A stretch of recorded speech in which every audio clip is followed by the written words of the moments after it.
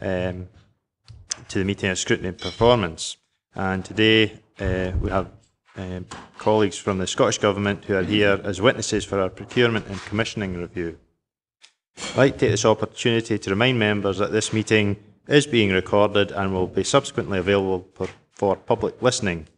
On the subject of recording, I would ask you to ensure that you use your microphones at all times when speaking and that you speak clearly into the microphone. Sederunt, and apologies. Good morning. We have 7 members present today. I have apologies from Councillors Gilroy, Dykes and Councillor Karen Crothers. Item 2, declarations of interest. No declarations. Item 3, we'll move on to the minute of the 25th of February 2014. Can we take that as a correct record? Agreed. Item 4, minute of meeting of 29th of April. Can we take this as a correct record? No dissent. Move on. Now move on to item 5. Scrutiny review, procurement and commissioning, presentation and evidence session with Scottish Government report by Assistant Chief Executive. This first report is an evidence session with expert witnesses, and I'm therefore delighted to welcome again representatives from the Scottish Government. We have Colin Judge, Principal Advisor, Construction Procurement Policy, Laurie Wilcox, Procurement Capability Development Manager, Caroline Kniffy, Senior Policy Implementation Officer, and Callum Orr, Construction Procurement Policy Officer. Now, my understanding is you're going to do it 2 and 2 with the project bank accounts first. So if you'd like to take us through that and maybe just let us know which 2 it is. Hello. Yep.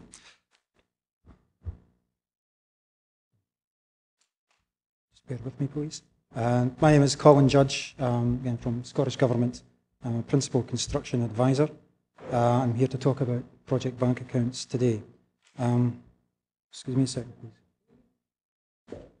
It's just to retrieve the presentation, please.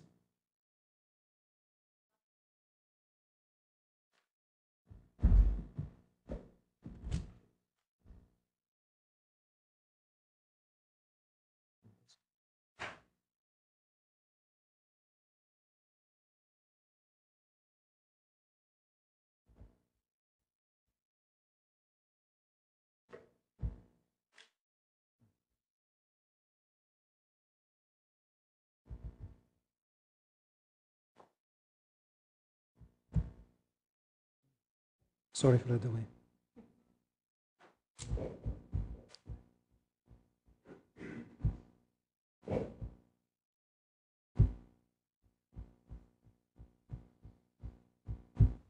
Okay. Oops.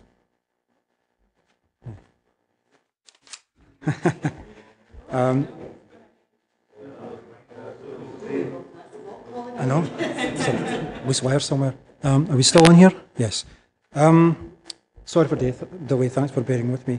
There's an issue regarding late payment in the construction sector. It was picked up upon by the review of procurement in construction by Ken Lewandowski and Robin Crawford.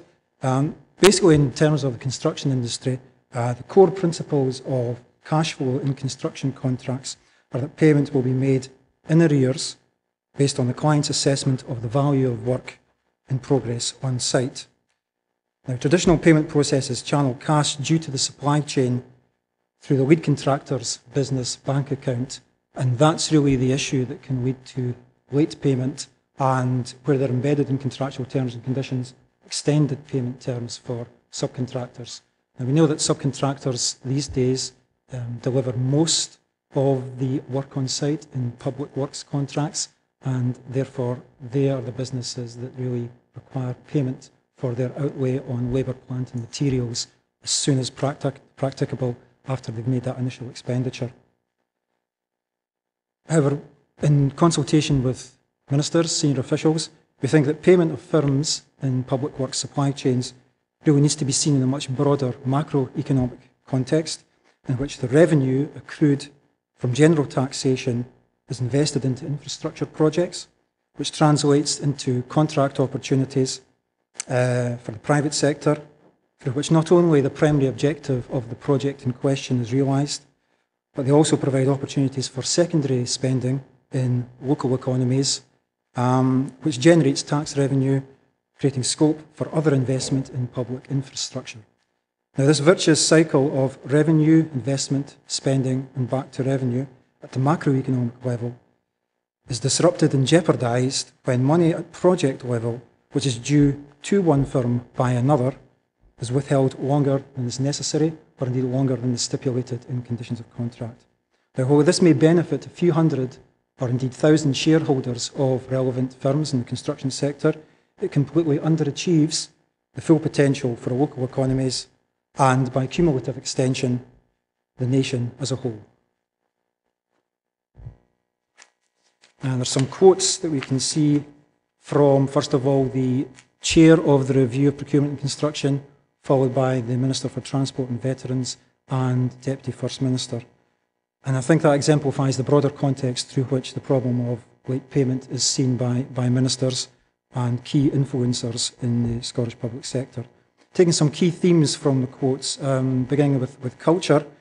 Now, we know that late payment is an embedded part of the construction sector. There's no real economic imperative for a self-regulated change to what's in effect a profitable behaviour pattern for some firms, but by no means all. So some form of intervention is required to change that behaviour, to change that culture, and to improve it for the majority. In terms of references in the quotes to the broader Scottish economy, we know that cash flow is the lifeblood of business, and that prompt payment in that context helps realise the full potential of infrastructure investment across the broader economy, not just within the construction sector, or clearly the construction sector is important enough in itself. We know, for example, that the construction sector in Scotland employs something like 172,000 people. We think it's nearer 176,000. We know that, for example, there are 18,000 registered businesses in Scotland that have construction as their main sector, and that 99% of registered businesses in Scotland are actually Scottish owned and Scottish operated. So there's a huge imperative to ensure that cash flow accrues to those businesses which in fact are Scottish, and then those businesses can continue to exist to build our national infrastructure. In terms of the final item I'd like to bring out from these quotes here, references to greater resilience, we know that cash flow activates money for not just the benefit of the construction sector, but wider societal benefit. And that cash flow would otherwise be relatively dormant and inaccessible in main contractors' business bank accounts. Project bank accounts, in effect, are simply a way of ensuring that firms in a public works supply chain are paid in the shortest possible time. They're ring-fenced, trust-based accounts that provide a direct, concurrent and simultaneous payment to supply chain firms.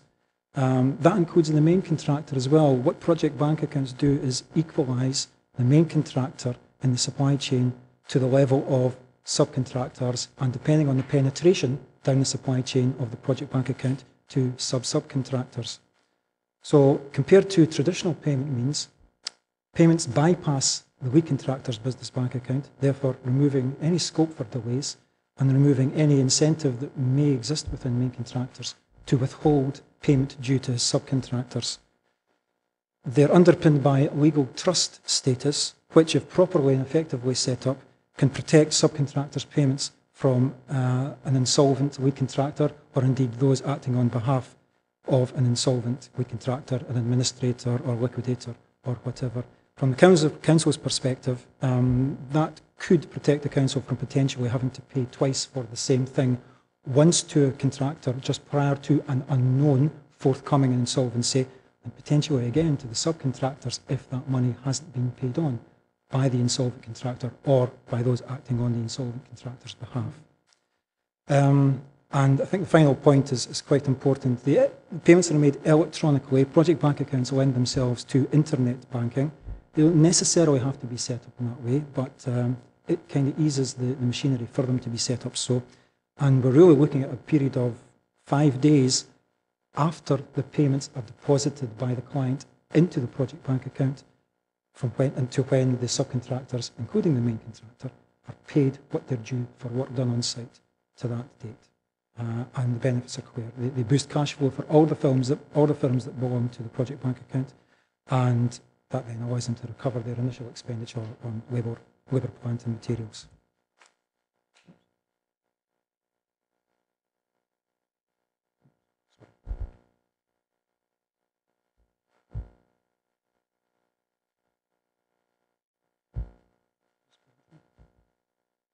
Seem to be stuck in a loop here. So.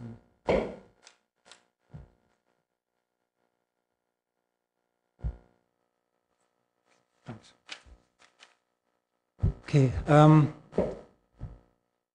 think the key enabler is to ensure that the various levels of the supply chain that wish to participate in the project bank account have their dates for payment aligned as much as possible with the head contract. And I'd characterise the head contract as being between, in this context, the council and its immediate main or lead contractor.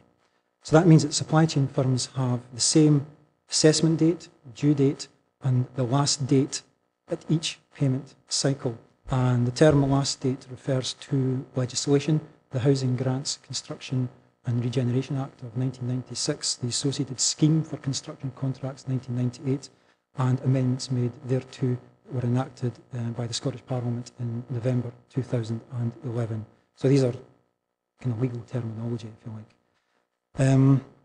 We're really looking to facilitate the deepest penetration into the supply chain. In doing so, that requires most preparation, communication, and crucially cooperation from supply chain firms. One would think that firms that are guaranteed payment for work done on site within 5 days rather than weeks or months would jump at the opportunity to join a project bank account. Construction industry is a naturally cautious and conservative industry and requires, in the most part, to be persuaded of the benefits, even when they're clear, of new ways of doing things. As I mentioned earlier, it's characterised by small and medium-sized enterprises, most of which possibly don't carry a huge administrative setup. They're used to doing things the way they've always done them, even if that means waiting for weeks or months for payment. They kind of know that payment will come. What we're trying to do with project bank accounts, as part of the whole prompt payment agenda, is to get payment to these firms quicker. So there will be an element of change that's required not only by public bodies, but by the contractors that participate. But that can be supported. And that's a kind of level of detail that I think that if the council would wish to, we can follow up in due course. The policy of assumed inclusion, unless exclusion can be justified by any kind of exception or explanation, what that does is it creates a potential for understanding why firms would wish to exclude themselves from a project bank account, and then that would then provide evidence to feed into a policy review around prompt payment generally and, if necessary, specifically project bank accounts.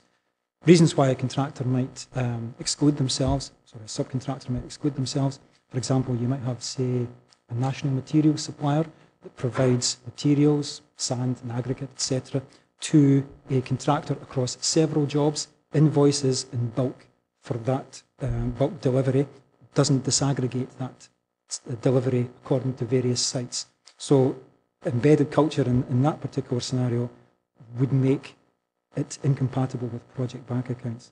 And there are other examples, for example, national firms who are really not vulnerable to late payment, who set their own terms and conditions, builders, merchants, suppliers, etc., who dictate their terms to lead contractors and who expect payment. If they don't get payment, they simply don't deliver the next time the building contractors are looking for a delivery. That's how it works. Most subcontractors, however, being small and medium enterprises, are vulnerable to late payment, and project bank accounts is one way of dealing with that. It's important to bear in mind that the further the firms are from the head contract in the supply chain, the greater the challenge will be to align their payment cycles with that of the head contract. Some pump priming really has to take place in collaboration between the public body and the main contractor. That itself requires the main contractor to be willing to step up to that role to help with communications with the supply chain and to help the supply chain understand that it's really in their best interests. Again, I would say that the construction industry, naturally cautious, naturally conservative, probably a degree of persuasion would be required.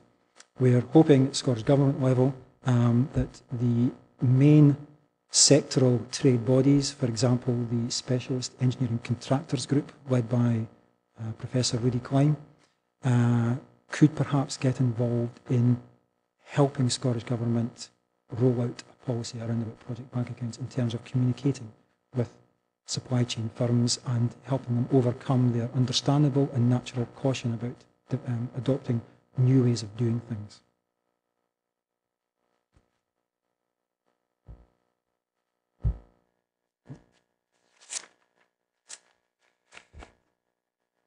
In terms of the payment process, project bank accounts separate and simplify the constituent parts for paying firms in public works supply chains without actually changing the fundamental components of them.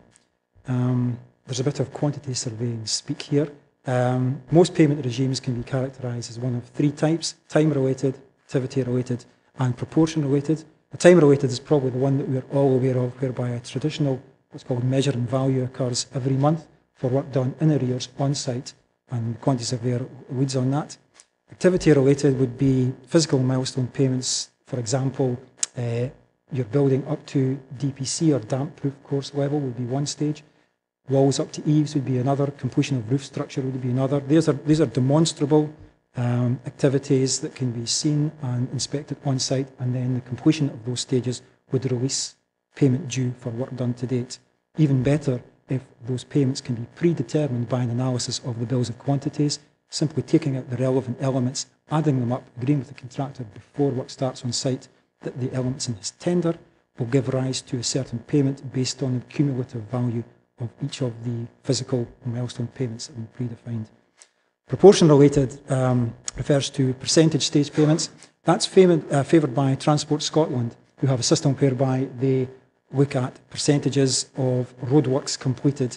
And it's not necessarily aligned with what you would see on site. It's perhaps more to do with the delivery of materials, the amount of tonnage in terms of blacktop, road surfacing, aggregates, etc.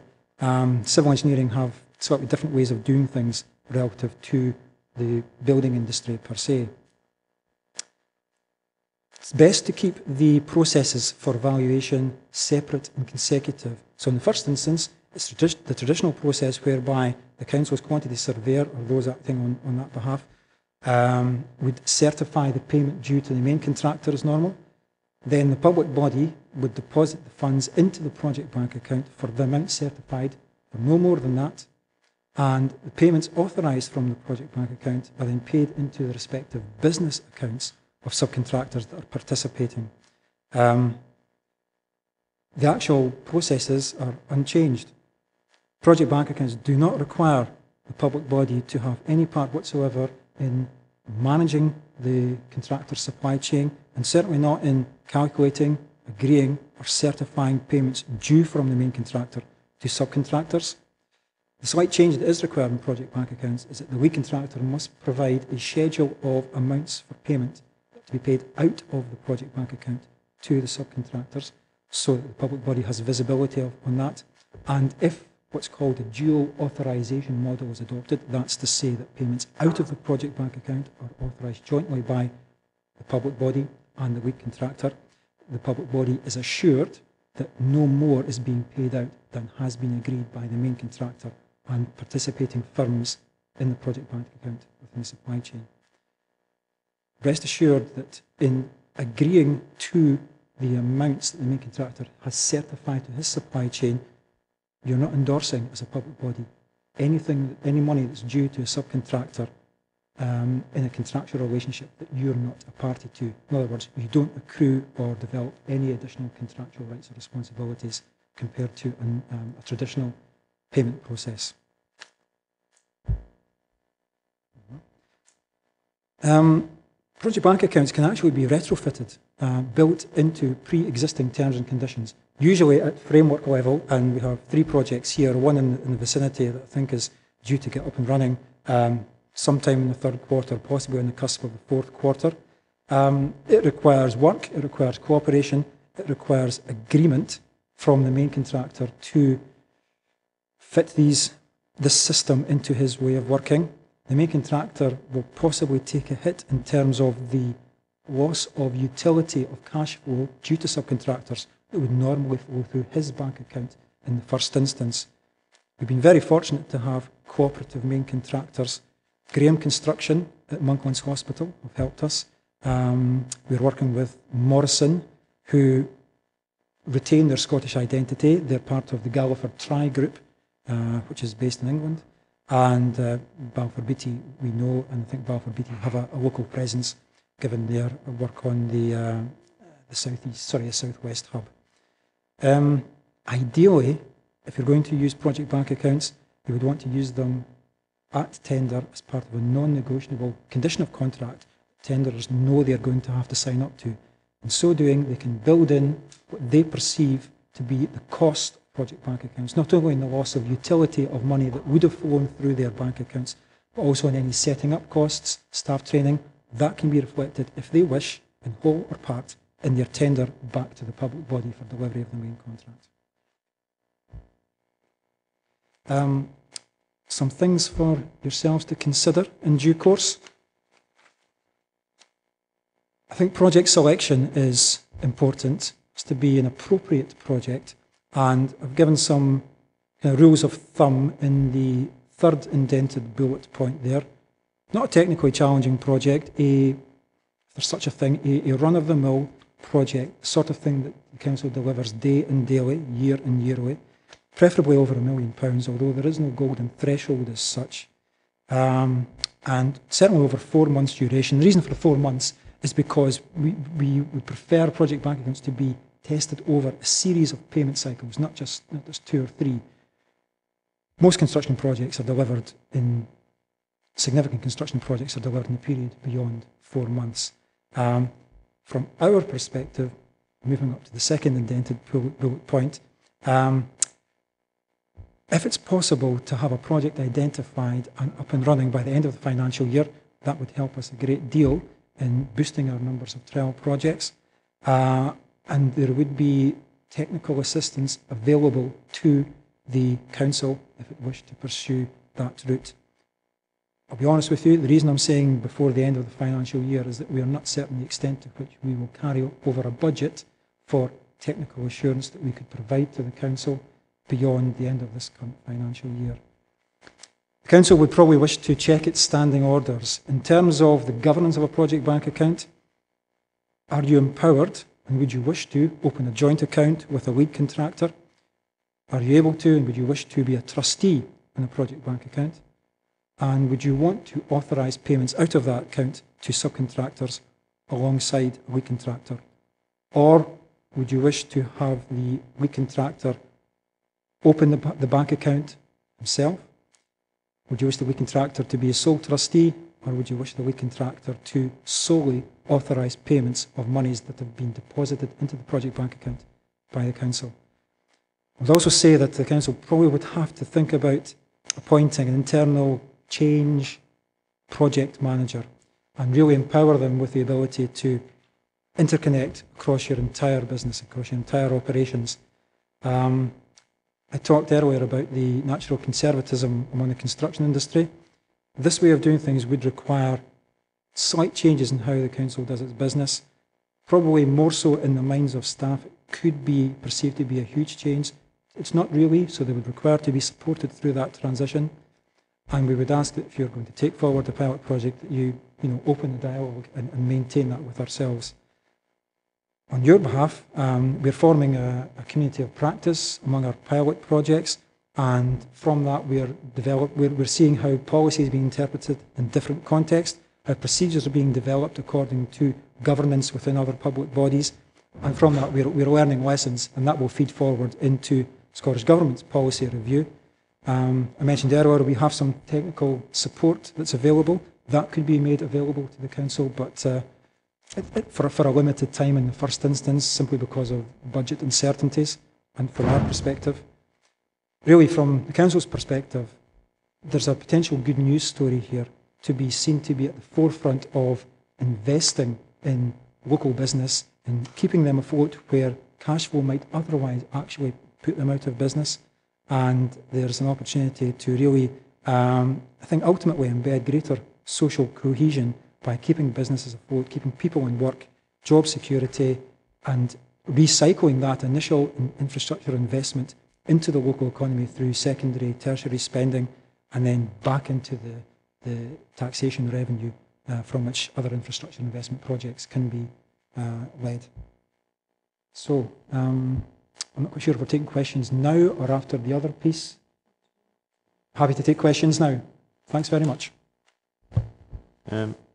It looks, on the face of it, quite easy to put in place, etc. You just put a bank account in place and pay out at the proper time.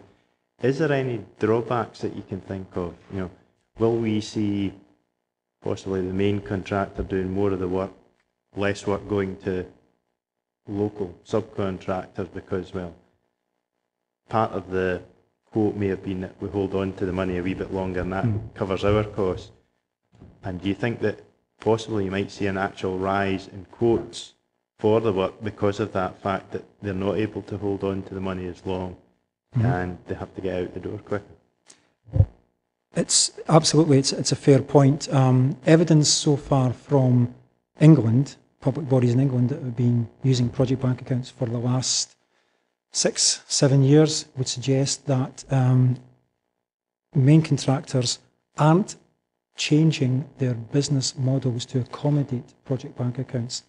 If they're introduced as a condition of tender, condition of contract for carrying out the works, then clearly there's the opportunity for the contractor to look at what he thinks it will cost him in terms of extra cost and recouping losses for, let's face it, the utility of money that doesn't belong to him and never has. So that could generate a fundamental change in that element of the business model, and it could be reflected in tenders. In terms of the likelihood of firms redesigning surgically their business model to take on board more direct labour, I have to say that would remain to be seen. I would be sceptical that would be the case at the top level of national UK contractors. Thank you. Councillor Maitland. I think it's a technical term, sort of deep penetration into the into whatever it was. I think I understand what you're talking about. How far down does this go? Because presumably it could stop at one subcontractor and not filter down. Because I mean, we've suffered in Dumfries and Galloway from exactly this. I think everybody knows the one we mean, which really caused great anguish that a very good business went out of business for exactly this reason locally on a contract, with one of our contracts, and we could not intervene. So, how far down the line does it go, and will it stop that sort of thing happening? Because we could not intervene as the client because it would have jeopardised our position, I think. Okay, it's actually a very good point. Policy in the UK government, ostensibly England, is that they are seeking their central government departments to apply project bank accounts to 80% of the supply chain. Now, I'll be honest with you, I don't recall whether that's by value or by volume, and that's a target that they require departments, they being central government, they require departments to set. In terms of Scottish Government, we're still forming our policy on that. What we're looking at is adopting a potential policy of inclusion unless exclusion can be justified. So there would be an opt-in presumption in terms of project bank accounts. I mentioned earlier that some subsectors of construction may not naturally be aligned to the benefits of project bank accounts, and these are firms that are not naturally susceptible to later extended payment and who basically set the terms. I know that in Northern Ireland there was particularly a corporate failure 2 or 3 years ago that gave rise to some political waves really that resulted in Northern Ireland adopting project bank accounts, and they're seeking a level of penetration which I think goes down to tier 3. And if I can clarify what I mean by that, we would say that tier 1 is the lead contractor, Tier 2 are his subcontractors, and Tier 3 are what we call the subcontractors. Now, as we know, anything below the public contract, for example, below the council lead contractor contract, is essentially a private contract. So we could strongly encourage the use of project bank accounts in those private contracts. And the point I mentioned earlier about collaboration and cooperation of the main contractor, I think comes into play here. Because yes, the main contractor would lose the utility of the cash that otherwise would have flown into his bank account. But ministers are quite clear that the broader macroeconomic benefits of prompt payment to firms that deliver the work on site is of a higher priority than benefiting shareholders of large construction firms. Does that answer your question? Thank you. Councillor Crothers. Thanks, Chairman. I think similar question to what Councillor Maitland asked there, but what the bits I put in is what effect does the PPA have on the main contractor, subcontractor, subcontractor, which you've already touched on, their relationship. It's almost like does the main contractor just become you've got 2 points I think where Ivor touched on, do they then start just organise, they stop going into subcontractors, or do they by just creating their own direct labour organisation, or is there a relationship between the subcontractors, subbies and so on? I'm just really interested to understand how that, because it's bound to change. I can see such a change because in a degree as it stands at the moment, they've got a degree of control, I should say, over the influence, how they influence the actual subcontractors and subbies. But that, I feel like that could be taken away. I understand all the reasons why that's been put in, why that's been created. Do you have any experience or examples where you could say that this is we've actually implemented it, this is the experience we've had, whether it's England or is there any in Scotland that we've seen, and the positive and negative benefits, what we've seen from that? What else I picked up, and I thought it's a wee bit bureaucratic in regards to the whole system, is what I was picking up. Then you touched on the costs, etc., making it a non-negotiable condition. You said, wonder again, what real effect would that have on the bigger companies? What are they thinking about that? What are the big companies like St Morrison's, Balfour Beatty, Fairclough and such like? What are they actually thinking about this whole concept?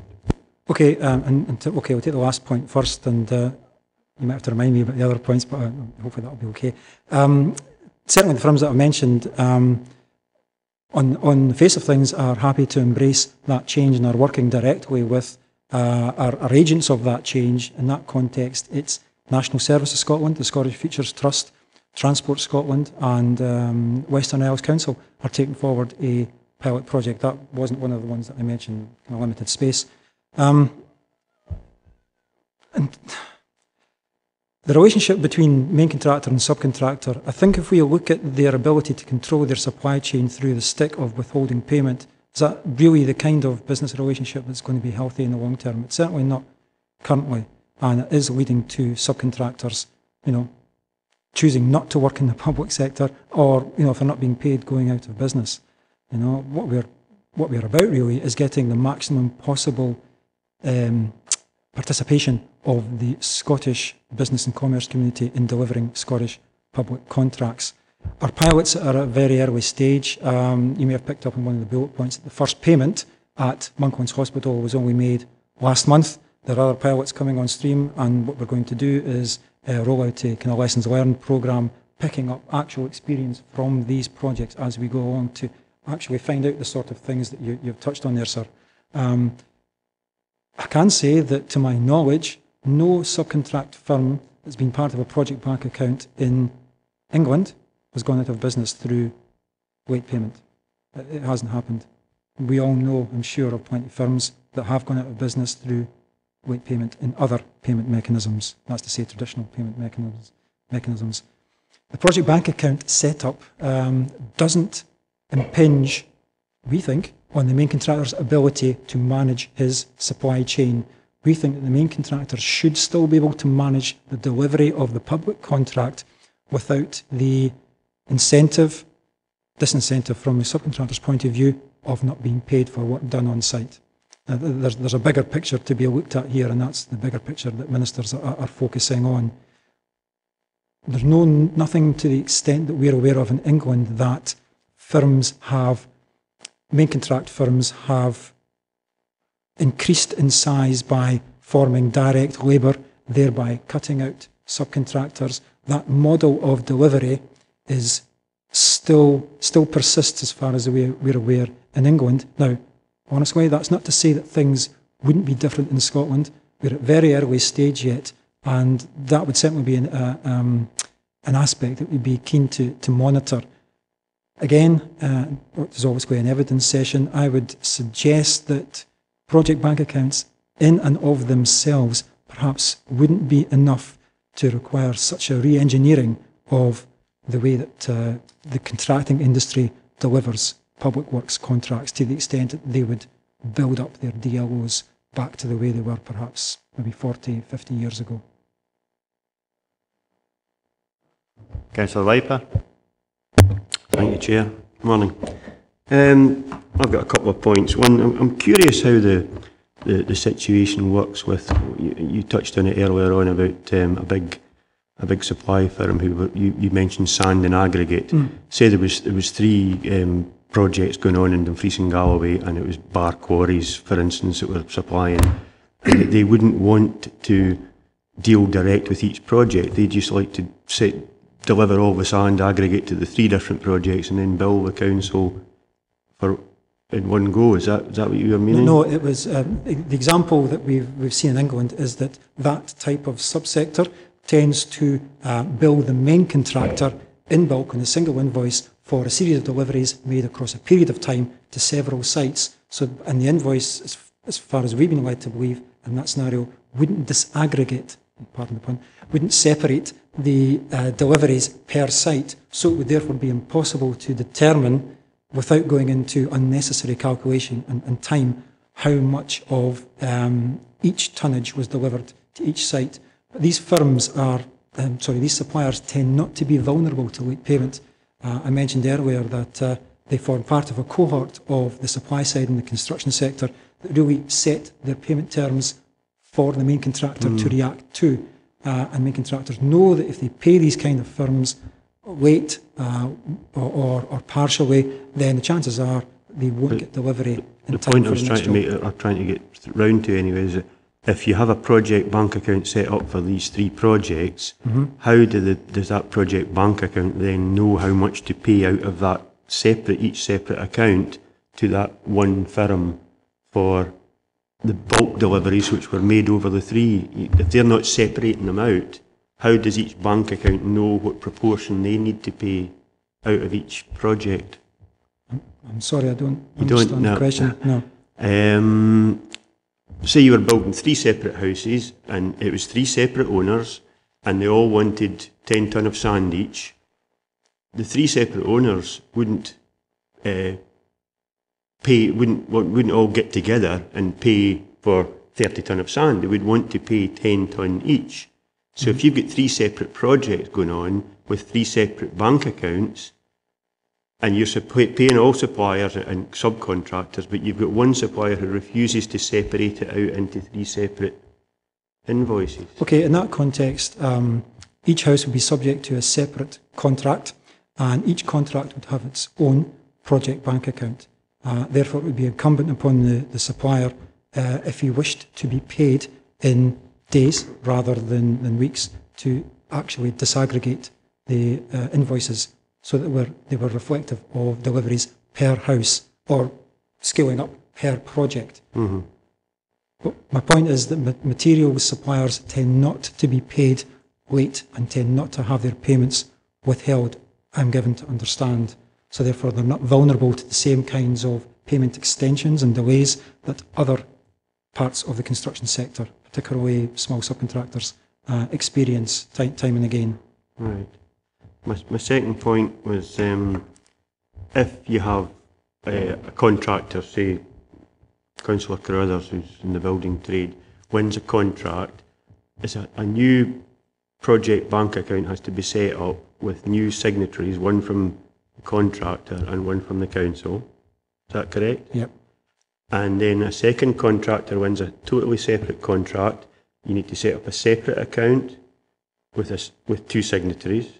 And then a year later, Councillor Carruthers here wins another contract and he hasn't worked with the council for 6 months or 8 months. Do you then have to set up another account, or do you use the dormant account? I'm just trying to figure out how much administration, and it is quite difficult actually to set up bank accounts with proof of identity and all the rigmarole you've got to go through these days.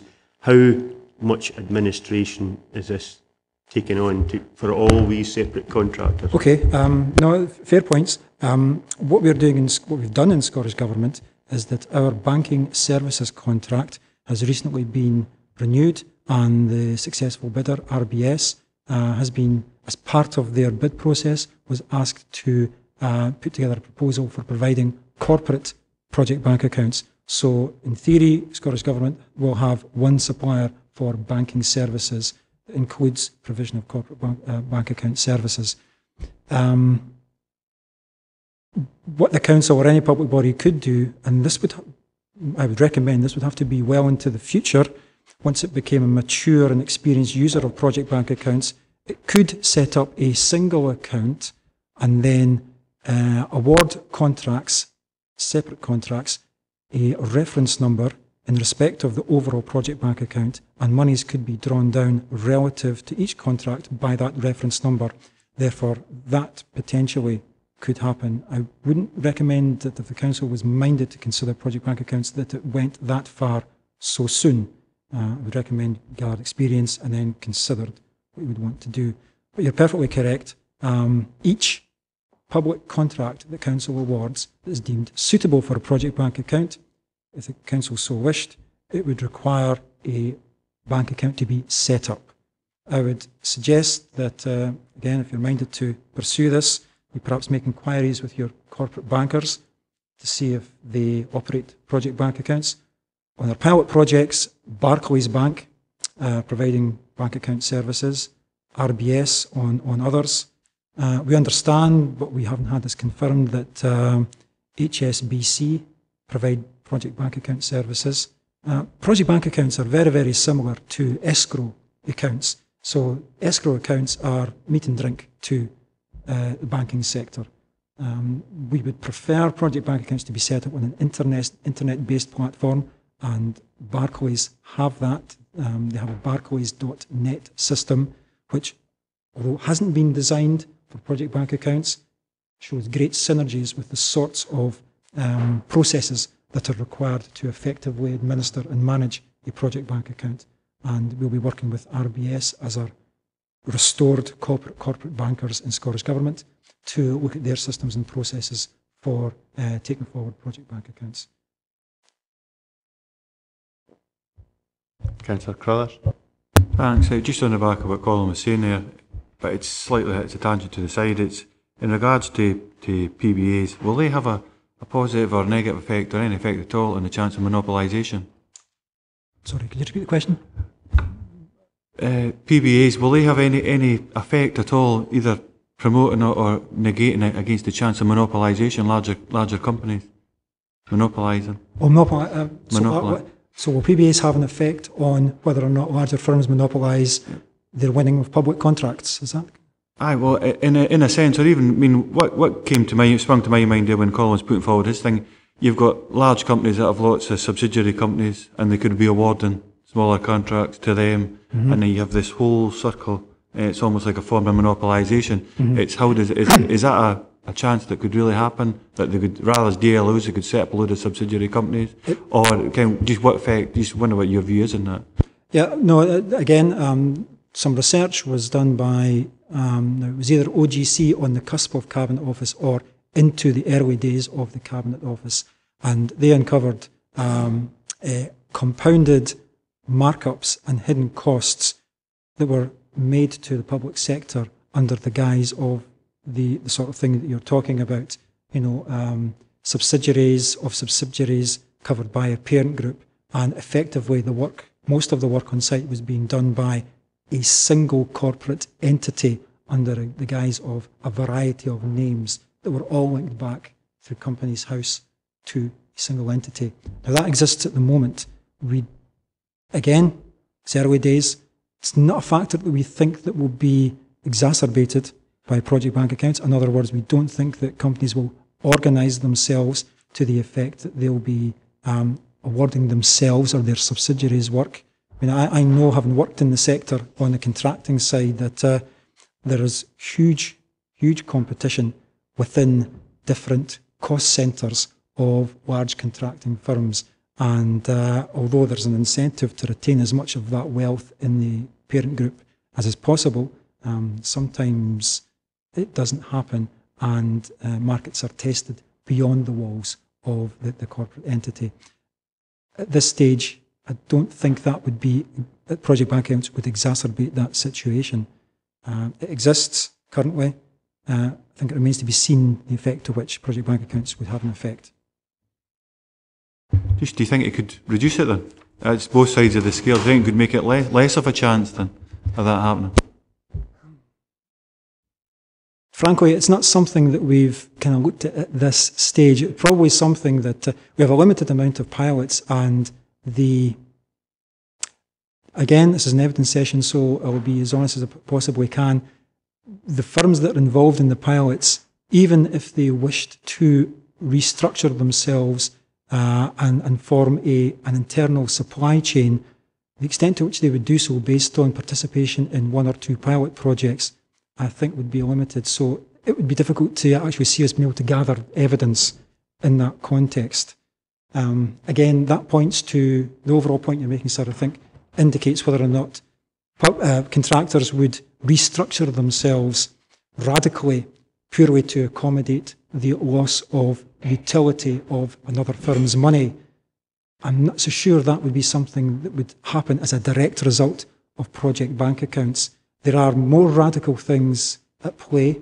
You might know, for example, that London Underground is seeking no longer to engage with main contractors and will be a construction manager itself, and it will directly employ subcontractors. Now, that's a direct intervention by a kind of quasi-public body that will change the structure of the market in that very, very narrow but very, very valuable subsector.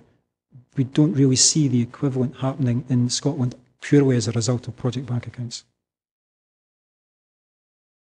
Councillor Mail.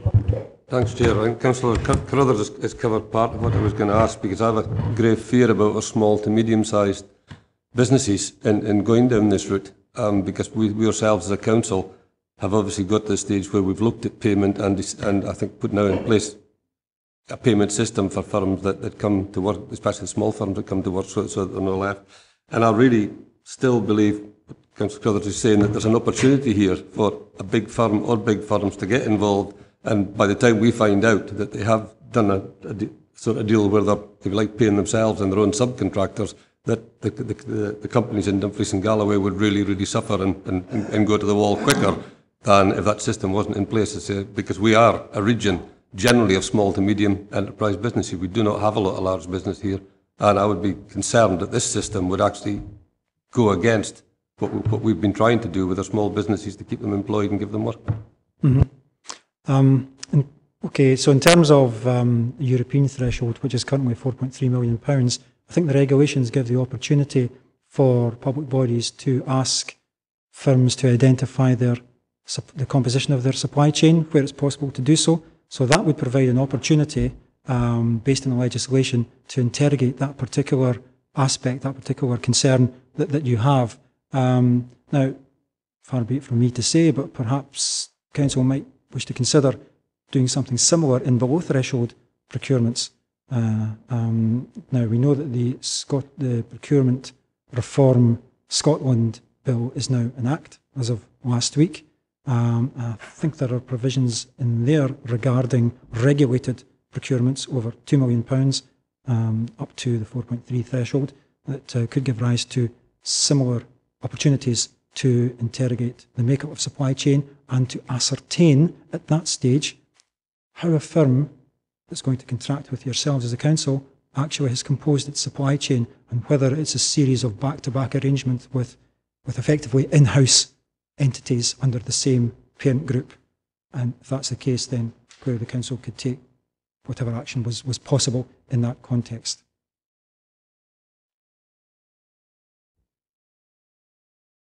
No further questions for Colin.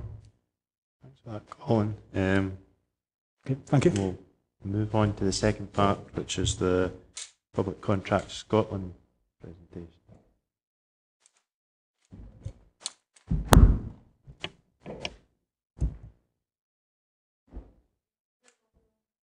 Password.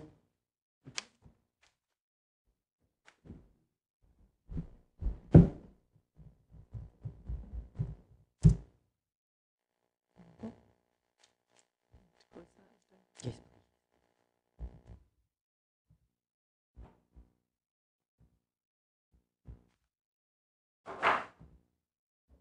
And did you want to set up the internet section, or are you? Person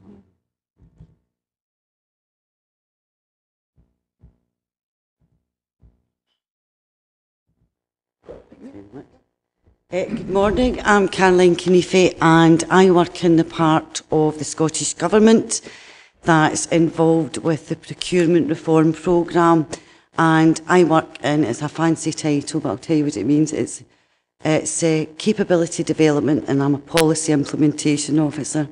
And in plain English what that means is we're trying to make procurement better, we'll come up with ideas, we'll come up with plans and strategies. Somebody's got to actually go about and implement them and make them happen. So that's what I do, and that's what my colleague Laurie Wilcox does. Specifically, I deal with the Public Contracts Scotland website.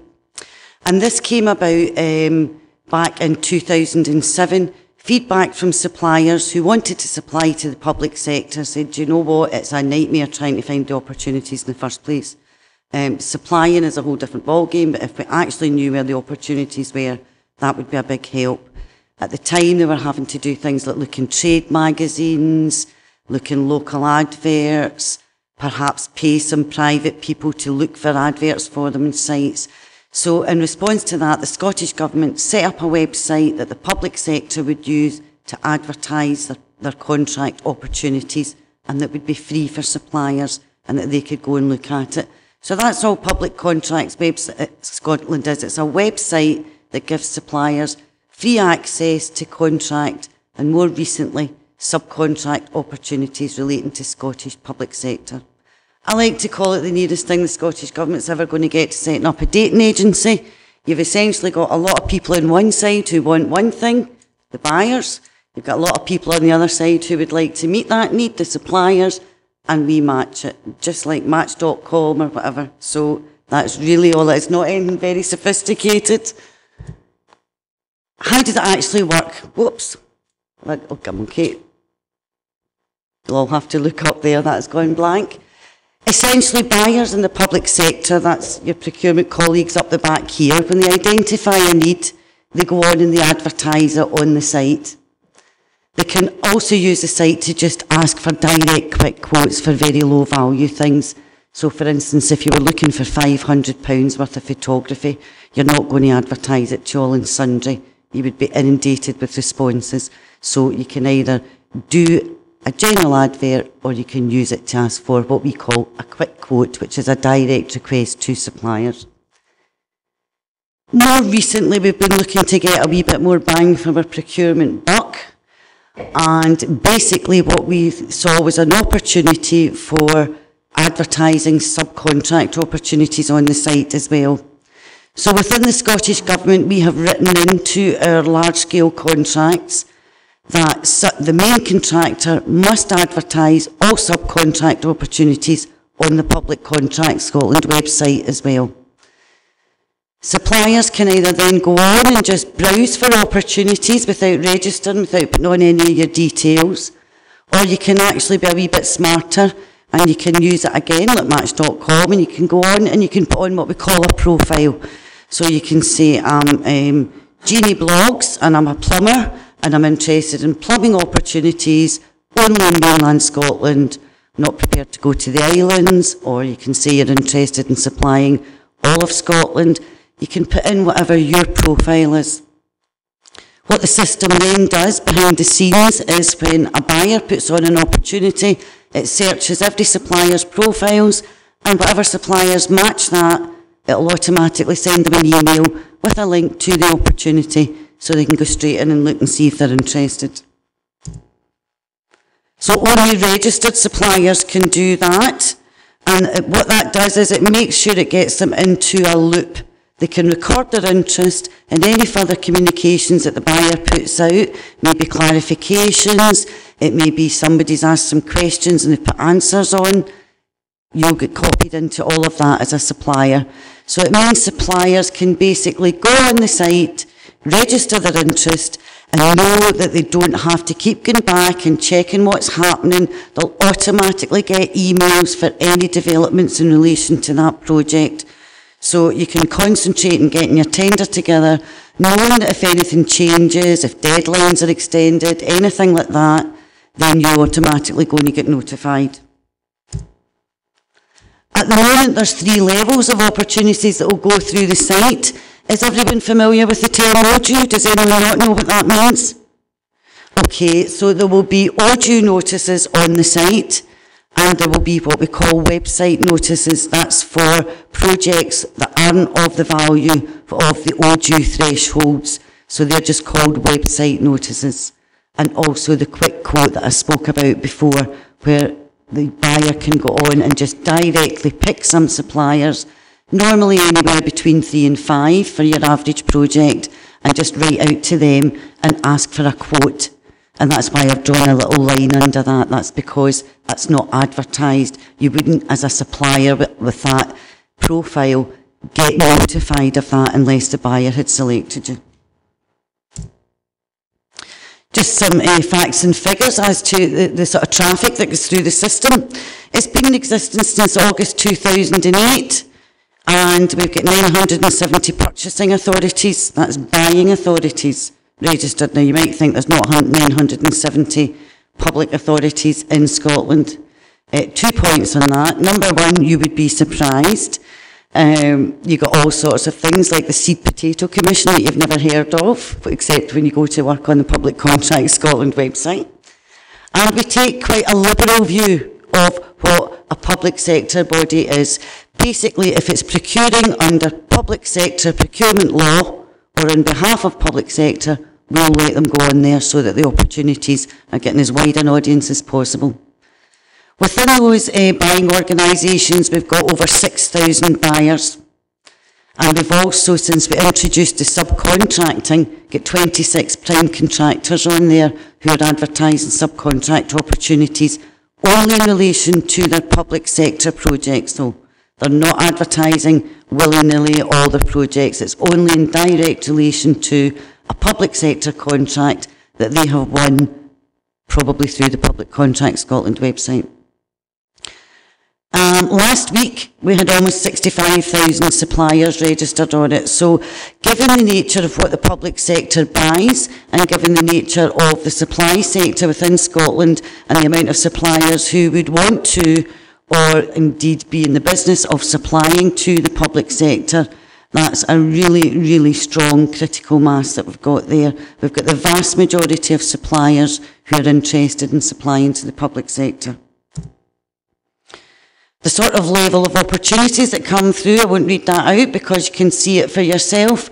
Suffice to say that that comes out at just over 1,100 opportunities a month. Now, at the moment, it's not mandatory for public sector bodies to use this contract to advertise their website. It's completely up to their own discretion. The biggest users are obviously local authorities, the NHS, colleges and universities, police and fire, and obviously central government. We've got really good coverage within that. Once you get out to things like housing agencies, it's a wee bit more disparate in terms of their use. But the Public Procurement Reform Bill is going to include in it a requirement for all public bodies with a project of more than £50,000. So that could be over 3 years, it could be over 4 years. So that's quite a small public sector contract. They must advertise it on PCS. So this level of traffic will be due to go up once that becomes law, or even in advance of that, as organisations that aren't using it become aware of what's going to be required of them and they start to get their house in order, they're going to start to put more notices on Public Contracts Scotland website. What the system also does is all overdue notices, regardless of whether or not the organisation has put it on here, go on the journal, which is obviously where the word comes from, overdue, if it's a word now. The system will go to overdue and scavenge every single Scottish notice. So whether or not someone has put that on, it will bring it in and put it on. So although it's not mandatory and you're not seeing every public sector opportunity, you are seeing every overdue opportunity within Scotland, because the system either got it from overdue or it got it from the buyer. So all high value projects in Scotland are going through Public Contracts Scotland. And just to bum our chaff a wee bit, because we're really pleased with the subcontracting facility, just to give you an idea of the amount of business that something like that can actually bring to an economy. The fourth replacement crossing, we wrote into that contract that the primary contractors, which was a consortium of 4 people, had to advertise all their subcontract opportunities on PCS. And to date they've advertised 281, and 183 of them went to Scottish-based suppliers. And it's not all the sort of subcontracts you think. You know, it's easy to think if you're building a bridge that the subcontracts will be for things like steel and roads and building materials and things to do with building. Some of the first subcontracts that were awarded on the fourth replacement crossing were contracts that you maybe wouldn't have expected. They set up site offices, of course, for the workers, and very quickly you need those offices cleaned and you need the workers catered to. They need to be able to eat. So some of the first subcontracts that were awarded for the fourth replacement crossing were to a local catering company and to a cleaning company. So it's not always the subcontract opportunities that you would immediately think of that flow out of that. So because we were successful with that, what we've now done with PCS, the Scottish Government only has the remit and authority to insist our contractors do that on their contracts, but to encourage the rest of the public sector, like the council, the NHS, all these kind of people, to think about doing that. Once any buyer goes on and advertises any overdue contract, once they start to go through the process in PCS, a question is now automatically asking them, will you include a subcontract clause within your contract that will demand that the contractor advertises all subcontracts through PCS? If they say yes, we provide them with a legal phrase that has been cleared by our legals, that have been used by us, and that actually demands that. So it's sitting there, it's easy to use. Now, whether or not that has been done in Dumfries and Galloway, I don't know, but it's certainly something to think about. It's something that if you want to take forward, happy to speak with you afterwards, or you can contact me later on through your procurement people. On the back of that, we get quite carried away with ourselves, and we thought that's quite good, we like that, that's having the effect we want, and we thought we can also extend that to include community benefits. And community benefits is a bit wider. It can be lots of things. Mainly it's been in relation to things like training, job opportunities, etc., etc. So we can write into our contracts, large-scale overdue contracts, and we have done things like this contract must provide training facilities for X amount of new entrants to the trade, X amount of local employment opportunities. So we automatically ask buyers now as well on large-scale overdue projects, do you want to include a community benefits clause? It's just to make them think about it, to at least bring it into their consciousness. If they say no, we ask them if they could give us a reason so that we can look at that and we can say, right, why do they not want to use community benefits clauses? Might not have been appropriate, fair enough. Is there resistance? What? If they say yes, we can also, we're gathering information to look at what sort of community benefits they're asking for. As I say, nowadays, it's a given that procurement gets you the right product at the right place at the right time and all that kind of stuff. We're looking for an awful lot more bang for our bucks, and increasingly in the public sector, and certainly from the Scottish Government, we're using procurement to drive local economic development and sustainability. And that can sound quite highfalutin, and you think, well, how is it they're actually doing it? Well, that's how. Through simple things like making your system force buyers to at least think about best practice where it could be appropriate. There's a selection of other features that are useful for suppliers on the system. I'll let you read through them. Basically, you can conduct the whole tender exercise through PCS. You can communicate back and forwards with the buyer. You can send your tender documents in. And we also provide regular bulletins about things that we might think will be of interest to suppliers. So things like the procurement reform bill having that new threshold of £50,000 and you must advertise in PCS, that would obviously be of interest to suppliers. We don't expect them to keep up to date on the progress of the reform bill through Parliament. We'll provide them with the information in a quick format, and we regularly email things like that out to them. We've also recently, in response to suppliers, particularly suppliers within the construction sector who tend to work on long-term delivery projects, the feedback from them was, it would be really good if the minute you knew you were planning something that affected your suppliers, we knew too. So, yeah, that sounded like common sense to us. So essentially what we've done now is we've put on the forward plans of all the centres of expertise. Does everyone know what the centres of expertise is? Does anyone not know what they are? Right, essentially what has been done in recent years was, years back for instance, every council buys bin lorries. Well, all the 32 local authorities would go out and they would spend their time, their effort, their money, and they would all negotiate and get bin lorries. And probably what happened was the Glasgows and the Edinburghs of this world that spent lots of money probably got cheaper bin lorries than you did because they could buy in bulk. A while back we looked at that and said, you know what, that doesn't make sense. What we should have is central bodies for each sector who will procure on behalf of the sector the things that everyone in that sector buys. So things like bin lorries. So there will be a centre of expertise for local authorities, and that's called Scotland Excel. There's one for the NHS that will procure things like hospital beds, drugs, all the kind of things that are used by all the health sector, but only by the health sector.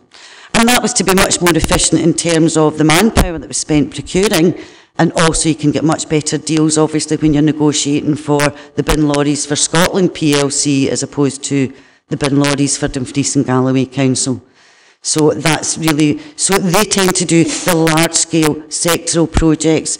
So we've got their forward plans on there for suppliers to see, and it's divided up into, here's our existing contracts and when they end.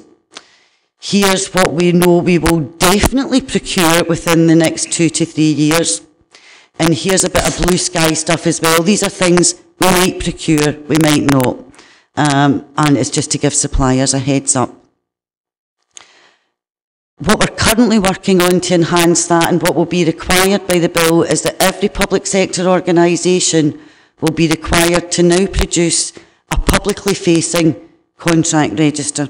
So every public sector organisation, the council, will have to now produce, by the time the bill comes in, a publicly facing contract register. So every single contract that the council either lets for themselves or uses from one of the COEs, they will have to have that clearly visible to anyone that wants to know what contracts did Dumfries and Galloway Council use.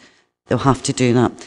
Now they can host it on their own website, they can host it anywhere they like, but we thought, well, here's another opportunity. We've got the information within PCS, we've got the functionality, we could produce a solution to that for the public sector. So what we're going to do, and it's currently in development, we're hoping to release it by November, December, is we will produce contract registers for every single organisation that's on PCS, and that will be viewable to suppliers. So they can look and see, I'm interested in XYZ, I want to see what contracts are coming up within the next year, 2 years. I'm going to go and look at everyone's contract register and see, have they got a current contract? When's it due to end? when are they likely to re-tender. So it is to allow suppliers, especially, as I say, ones who work on longer term projects, to plan out their business, help them to do things like 3 and 4 and 5 year plans. And that was, as I say, direct feedback from our negotiations and all our talking with the supply base. And we tend to use things like the Federation of Small Businesses, Chambers of Commerce, all these representative bodies. We regularly meet with them and we regularly have stakeholder engagement, and it's largely them that drives all the supplier developments. We are not sitting there in an ivory tower knowing what the issues are for suppliers. We have to get it direct from the horse's mouth, and we develop this, what we think and hope are the solutions in tandem with them. So that's really for when I'm talking to suppliers, but I know some of you are suppliers, and for the ones of you that are, if you're not in PCS, go straight home and register, and keep your profile up to date, check your emails regularly and record your interest. That's really all I want to say about the system itself. Anyone got any questions they would like to ask about it? I suppose the first one would be, we have a lot of small and medium-sized enterprises down here. How do we make sure as a council that they know about you so that they can go on and register? Right. And what sort of size of, I think it was 65,000 suppliers, I think it was. You know, are they one-man bands up to corporate? They are everything. Just to give you an idea of the sort of value that can go through, the lowest quick quote that we're aware of that has been awarded in the system was for under £400. Right up to multi-million pounds, the Forth Road crossing. So there's business on there for everybody at everybody's level. There's a few ways, I guess, that I would say to you. I regularly go on and help out in man stands at Meet the Buyer events, so happy to come along to any of them. Also on your website, you know, wherever you think a supplier's likely to go, if it's, say, a supplier comes on and goes, looking for business with Dumfries and Galloway, make sure that you have links to the Public Contract Scotland website. Have a clear policy first and foremost on your use of public contracts website. Make sure that you actually do mandate its use within the council, and then you can clearly say to anybody that contacts you, as we can in the Scottish Government, and this saves your procurement people a huge amount of time as well, dealing with suppliers that are just cold calling. We advertise everything on the website. If you're looking for any business, the best way you can go about that to get the business from this council is to register on the site, get a profile, and you will automatically receive email alerts. We will also shortly have a contract register on the site, which will tell you years in advance when our contracts are likely to come up. So not only is it good for the supplier, but it's good for your procurement department, who probably do have to deal with cold calling suppliers. Hello, I've got this product, I'd like to come and show you, I'd like to do all that kind of stuff. So everybody knows where the shop is, when it's opened, how it's opened, nobody's mixed up, and they know what they can buy there. It's the easiest way. It saves us a huge amount of time in the Scottish Government. It also provides you, should you ever need it, with a very clear audit trail for anything that's ever happened. So if a supplier ever comes to you and says, you never told me about that opportunity, which happens, we can audit the system, we can produce the email alert they got, all those kind of things. It's essentially without, you know, I'm not just saying this because obviously I deal with the system. It's one of the most intuitive, does what it says it does in the tin system that you could get. It doesn't need any special training to operate. If you've ever bought anything off Amazon or eBay, it's as intuitive as that. We've never had any issues with suppliers not knowing how to use it. And feedback we get is that suppliers really do like it. It saves them a huge amount of time and effort trawling about looking for opportunities. Obviously, as I say, if you can get the council to commit to fully using PCS and making sure that any arm's length organisations as well uses them, you can honestly put your hand in your heart and say to all your suppliers, everything goes through there. That's where you will see any opportunity to sell to the council. And you mentioned about community benefits. benefits. Yep. If we put in a contract that we would like to see, say, 80% of the contract going locally, how do you manage to make sure that happens? I'm thinking of the fact that, say, Ian was the main contractor and he lives in Annandale and Eskdale, the contract's for Nithsdale, he then subcontracts to me and I subcontract back to Jane, who's Stewartry. And all the work goes through Stewartry rather than through this. How do you make sure that that doesn't happen? Because it's been brought up by a couple of people at various things that although you get this 80% local, all you need to do is have a middleman who everything goes through and actually he can subcontract out. So how do you make sure that doesn't happen? Right, the first thing I have to say, or Colin will have a heart attack, is that it's illegal under public sector procurement legislation from Europe to discriminate and say you want the business to go anywhere. You can't even say I want it to go in Scotland. You cannot discriminate. You have to treat all suppliers equally, regardless of location. So I've said that quite clearly. The next thing I would say... Just on that, why do we get advised otherwise by the likes of the hub? They say you can put in your contract, so much of it can go locally.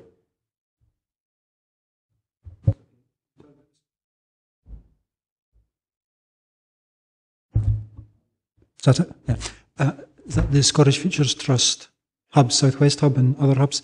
We are given to understand that the hubs aren't governed by public procurement legislation.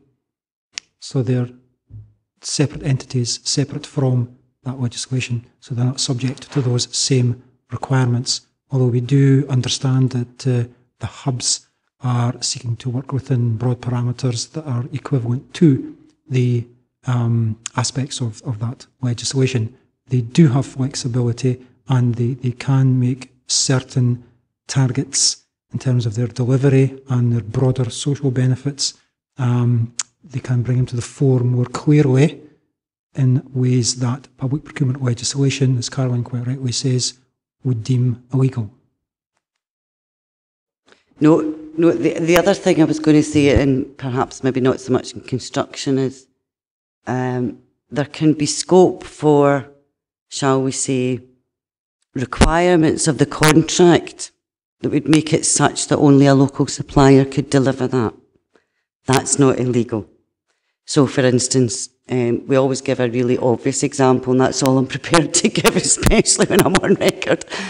You can say we want 10 tonnes of fruit a week, and the fruit must have been picked within 20 minutes of getting on our plate. Clearly, no one more than 20 minutes away could provide you with the fruit. So you can be creative, shall we say, but you have to be legal. So you can't come outright and say, we only want Scottish suppliers, but you can come up with terms and conditions that are likely to favour those suppliers. Councillor Maitland. Ivor, you touched on it really yourself about the tensions between what we want to achieve with our buying power for our local businesses and what we want to achieve with respect to the public pound, buying effectively. Sorry, could I just make myself absolutely clear? That only applies to things ODU and above, the ODU regulations. So that's for just to be clear on that. Well, if I could come on, because that was my next point, which was, what percentage of public sector procurement do you really think is actually up on that website? I would suggest to you that it's quite difficult to know, and I would suggest to you it's also quite possible for councils to have things which are being bought which are not up on that website. Absolutely, absolutely. Not everything goes through that, but whether or not it's on that website, it's bound by the European legislation. So they will be following the same processes, but just advertising the opportunities somewhere else, perhaps on their own website, perhaps continuing to advertise it in the local press, trade journals, etc., etc. So, yes, absolutely. And what the EU regulation does is it says you must advertise sufficiently to get to be not discriminating against people who wouldn't see. So, for instance, you couldn't just advertise. I come from a town called, very small town called, or village even called Skelmerley. You couldn't just advertise it in the monthly Skelmerley News. So, you know, but you can, you know, how you advertise is still a matter of choice for a public body. The vast majority choose this because it's, you know, fine, you've met your requirements if you put it on that. But yes, we put our hand up and say, no, but we're not seeing absolutely everything, but we are seeing the vast majority, the very vast majority. And what this system also does is the buyer has to go on and put on a contract award. And as a supplier, if you were registered in that area of interest, you would see that too. But it also sends that contract award information to the system Laurie's going to talk to you about a bit, so that councils can use that to monitor their own contract spend. Because one of the other complaints that we got from suppliers was that, do you know what, I bid when I went through all the processes and I got a lovely public sector contract and you told me it was going to be worth $500,000, and do you know what, I got £60,000 worth of business out of that. And that's not normally because the organisation doesn't want to spend it, it's because sometimes it can be hard to police if you're a very large organisation and make sure everyone buys on contract. So we needed to be able to monitor not only the contracts that we were awarding, but where people, when it came to actually ordering, if you were a stationery, for instance, supplier, when it came to somebody in an office in Auchtermuchty ordering the blue pen, were they ordering it off on or off contract, or were they running out and buying a blue pen, whatever. So the system Laurie will talk to you about, the Public Contract Scotland passes all contract award information to that, so that we can monitor on contract spend and make sure that when we do award contracts that you're actually getting the value of the contract you expected. So we can get a fair idea of how much goes through PCS in terms of the volume, because Laurie's system then also takes all the spend from the councils at year end and looks at the two basically. So it looks at what's the council spent, what are all the contracts, so we have a fair idea. And we have got about 60 to 70% coverage. But as I say, we're hoping that should rise, because the reform bill is going to make it mandatory for any projects over £50,000. As I say, most projects that you're going to start going out and advertising all that for are over 2 to 3 years. So that can sound big to a small company, £50,000. But if that's over 3 years, it's not that big a project, and it might be within their capability to deliver that level of business on a year-by-year basis. Councillor Crothers. Thanks, Chairman. I think probably my questions have been answered primarily, but there was something I picked up on in regards to at least one of how communications across departments. You've got the project bank accounts and community benefits was mentioned. Dumfries and Galloway, because the raft of wind farms that we have here, community benefits, one of the first things that pops into mind is the community benefit that comes through that. There's just been new Scottish advice or guidance. We were looking at a particular scenario where we'd have a region-wide socio-economic fund where 50% of the community benefit would come out of that, and the council would then look after that and control it and help it get into the community, the local communities, or even the wider region of Dumfries and Galloway. The guidance goes completely against that, says that in fact as a council you can't really do that. You need to rethink what your position is, and that would apply to all local authorities and planning authorities across Scotland. So what I'm thinking is project bank accounts, because what there's a risk to happen in the future, and I'll kind of, there is a clear line here where I'm heading for, is that as the community benefit money starts coming out of Dumfries and Galloway, it's got to be easy to spend at the beginning. After 7, 8, 9, 10 years, and it'll be tied in for 25 years, remember, it's got to be more difficult, because a lot of projects will be built out, so this money will start to accumulate as it maybe doesn't get spent. Now, one of the risks to Dumfries and Galloway at that point, through the financial risks, I would say, is that the developer has the right to say, if it's not being spent, I'll take that back, thanks very much. Project bank account, to me, there's a clear correlation between the two. Getting that money, really, I would have thought for a community benefit, and this is where I'm kind of thinking when I tied up the two.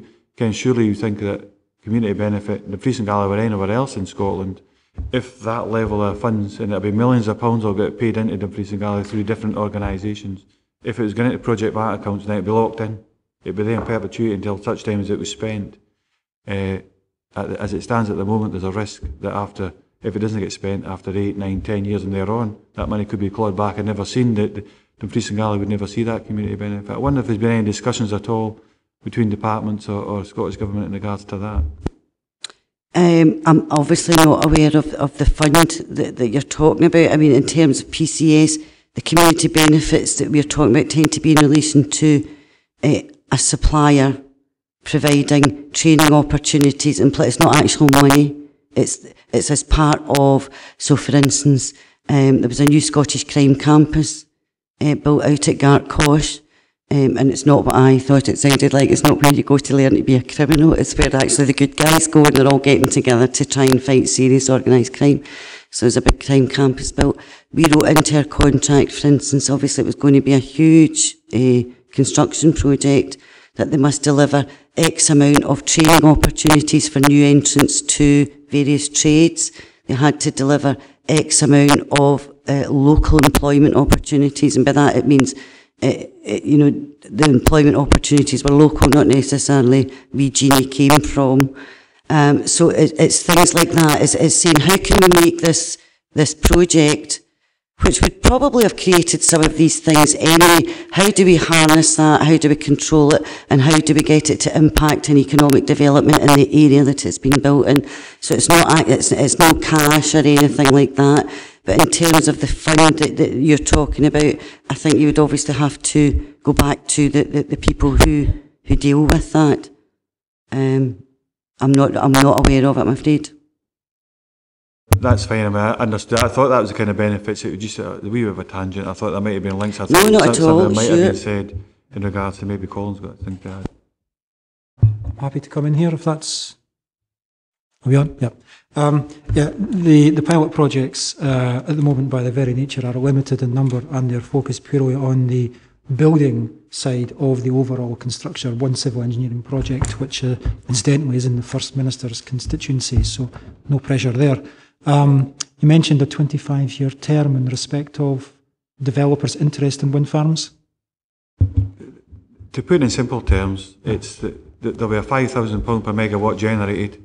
I'm only referring to wind farms in Dumfries and Galloway. Pretty much that's what will be tied into, so they'll pay X amount of money into a fund. There's a real risk there that after a few years, that money will be more difficult to spend because it'll be spent on a lot of local projects. It'll be more difficult to spend. I think, as far as I'm aware, legally, if it's not been spent, the developer can say, well, in fact, you're not spending that, we'll take it back, thanks very much. There's a real chance of being losing that money to Dumfries and Galloway. So therefore, if that money was being paid into like a project bank account, it's a bit of a tangent here, but it would secure that money for Dumfries and Galloway in perpetuity. Where, as it stands at the moment, there's a risk that we could lose a lot of that money.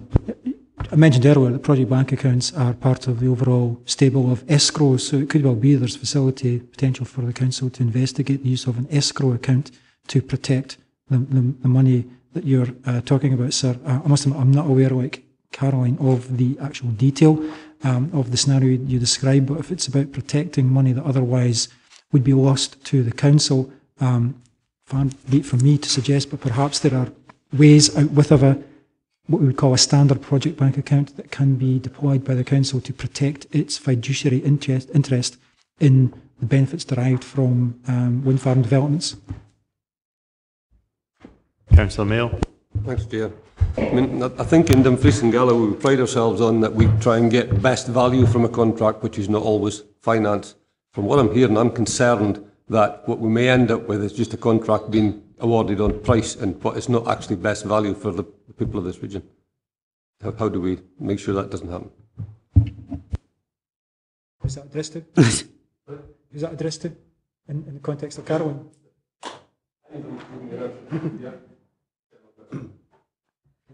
I don't think there's any correlation that we can see between a migration to price-only based assessments and the introduction potentially of project bank accounts. It would depend on the European procedure for above-threshold procurements that the Council adopted to deliver certainly a construction project. We would tend to recommend a movement away from, if they still exist, price-only assessments. I don't know. I honestly don't know what the council's policy is in these areas, but Scottish Government does not advocate for its own purposes the use of price-only assessment. We do require a quality-based input to the overall tender assessment process. Otherwise, you can't be assured you're getting the best of the tenderer's intellectual capacity to help you deliver the solution that you require. Yeah, thanks for that, Chair. There's one other, I think I heard two words Scotland Excel mentioned by the lady. I just wonder if we could have a more detail on Scotland Excel and what exactly it does. Right. Its official title, I think, is a centre of procurement expertise. And what it does is it procures goods on behalf of all the local authorities in Scotland. So the sort of goods that only local authorities buy, but all local authorities buy. And what they do is they set up framework agreements, usually, with a range of suppliers on that. And local authorities can either choose to buy off that framework, or if they don't want to, they can go out and do their own contracts for whatever it was the goods or services were. So essentially what it does is it provides, if you like, a central procurement facility for the public, for the Scottish local authorities, but it's not mandatory that your local authority buy from it, and they can pick and choose. They could say, right, well, we'll use your contract for bin lorries, but we're not using the one for that. So it's there if you want to use it, if you feel it's a good deal, but you don't have to use their contracts. Does it have an audit remit for councils on procurement? What it does do is it's not an audit in terms of a formal or legal audit, but as part of the procurement reform programme, every main organisation in the public sector, not all those 970 that you saw, gets a procurement capability assessment done every year. And that looks like a wide range of procurement, basically, and just says, you know, it sort of maps you against best practices, it and says how you're doing and where are areas where you need to improve. So the centres of expertise in each area go out and carry them out for the people within their sector. So Scotland Excel will be involved in the procurement capability assessment, but that's not a legal audit in terms of what you might mean by an audit. Thank you. Well, I think that last one clarified a few points, because we have used in the past qualitative as well as quantitative indicators in our procurement, so that's good. Now, Laurie, I think you're going to give us a small demonstration on another part of the system.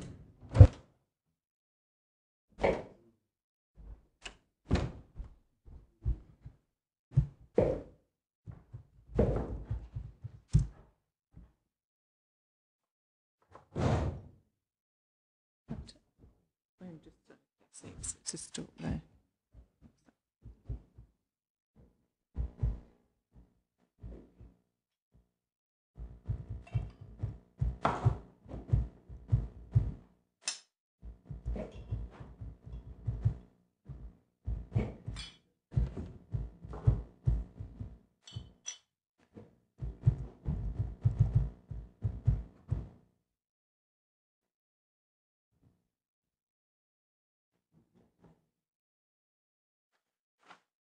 Right, well, good afternoon. My name's Laurie Wilcox. I'm a Procurement Capability Development Officer. I work with Caroline, and rather than do a presentation for you, what I'd like to do is just give you a demonstration on some functionality which is available to 120 organisations, public sector buying organisations, across the whole of Scotland.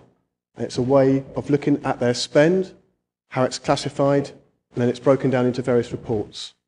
So hopefully, fingers crossed, if the technology works, we'll get some pretty pictures come up. If it all goes wrong, just like my country, I'll be going home today with my tail between my legs.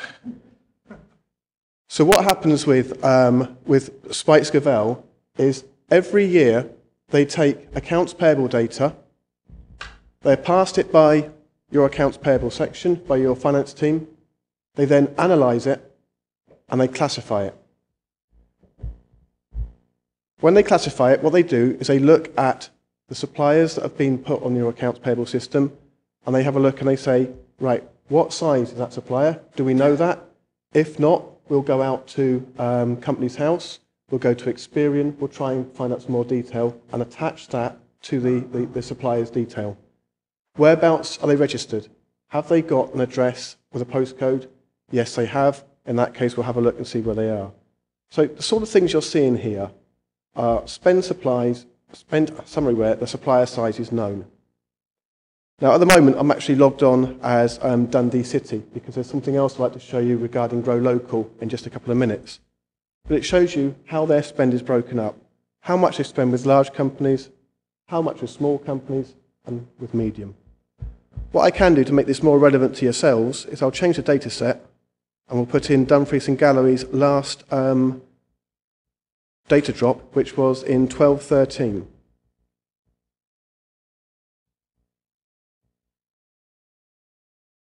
There we go, Dumfries and Galloway data. So I apply that, and this will then work its magic.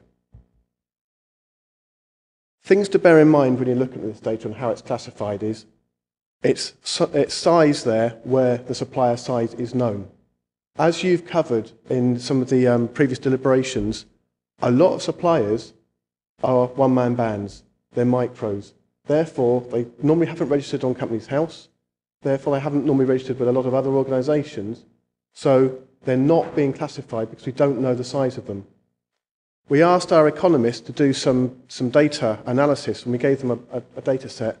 They came back and said, yes, out of Scotland's spend of around last year about £10 billion, over £1 billion wasn't classified for size, but they thought that at least 90% of that was going to be spent with micro organisations. Because all the big guys, they're there. That we catch their spend very easily because they're being monitored constantly. Where we're not catching them, we can make a generalised and educated guess they're going to be small suppliers. So you see something similar to that. So how can that be used? Well, the whole point of the hub being invented and developed was to be worked by commodity managers.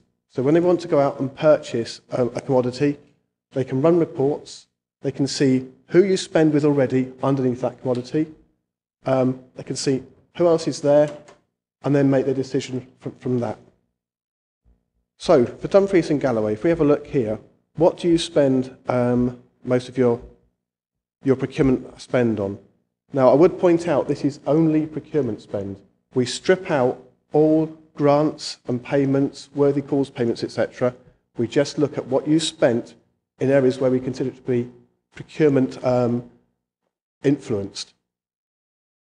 So for Dumfries and Galloway there, not surprisingly, because it fits in with the council, the way the councils all look, social and community care is at the top, construction is second.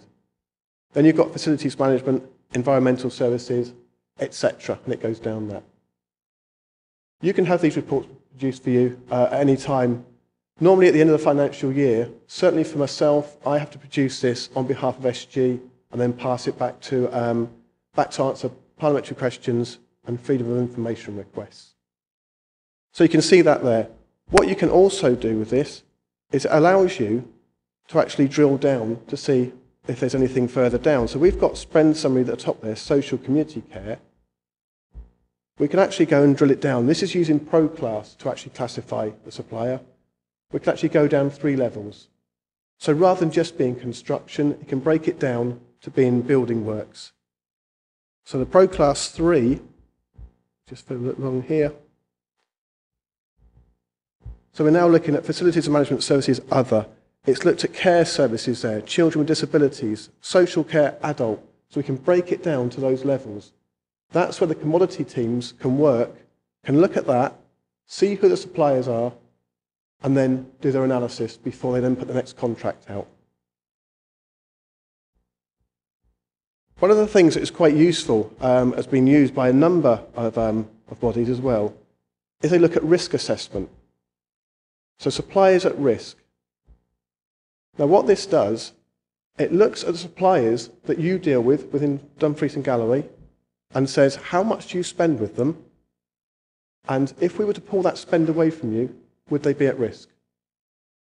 So we can then classify that down in different levels. So there we're actually seeing it's a very small at-risk area. However, if we were to then add another 4 or 5 councils to this analysis, you might find that at-risk area starts to build. Because whilst they might not have a massive amount from this council, it could be a lot of other councils deal with them as well. And when you accumulate all that spend, the risk then increases. Again, this can affect how your guys go out and do their procurements. One thing they can do is to make sure that anyone who's at risk there is at least aware of the opportunity coming up, to make sure they know it's going to be there. As Caroline said, Public Contract Scotland is the ideal way of doing that, especially for the larger for the larger projects. If it's a small project and it's under EU threshold, this is where we can use a quick quote facility. We can actually say, you can invite your 5 local suppliers. And out of those 5 local suppliers, you can make sure maybe 3 of them are SMEs. It's entirely up to your procurement department how they do that. But they've got the ability there to do that. And because it's below threshold, and it's a quick quote, direct invitation to them, and you are still running a competition, you're not then breaching the law. So this is what we're seeing here. So that is a very, very quick look through. The other thing we can do here, we can actually see how much we spend by region. Again, we start seeing with different councils, different profiles. As we're seeing here at the bottom, the biggest amount of spend is companies who've registered themselves in Strathclyde, Glasgow and Strathclyde area. Probably good for yourselves. Next highest spend is with companies who are Scotland South. What you're also able to do with this is you can actually look at the data and see who the suppliers are that you've been spending with. So we can then break that down. You could then find out all the Scotland South suppliers and put that into a spreadsheet. So we can get down to the actual data being individual suppliers. To show you what that looks like, just have a quick look here. This will break down the spend that you've got and who's it with. So E4, D and G projects at the top. Then you've got Shanks, Dumfries and Galloway, Cable and Wireless, and we go down a list. I can then click on the button here and export that to Excel. You can then filter that to look at all those which are just of relevance to yourselves. The one thing we found when we were looking at this is how much of an eye-opener it can be. Whilst it looks as though you spend a lot with big companies, when you start seeing what they supply, and it's things like utilities, or it could be public transport, you can see why they actually twist the way the figures look. So it looks as though you spent a load with them and not so much with the small and medium guys, but in fact, if you were to strip out utilities and strip out those areas which are not really lending themselves to small and medium enterprises, you can then start finding out where the opportunity is to spend that money with the smaller ones. So that is a really, really quick run through on this. But what I'd like to show you is something called Grow Local. Now again, I'll have to change to become Dundee City Council because they kindly enough allowed me to use their login for this. And Grow Local, what it is something to try and improve how you spend your money locally.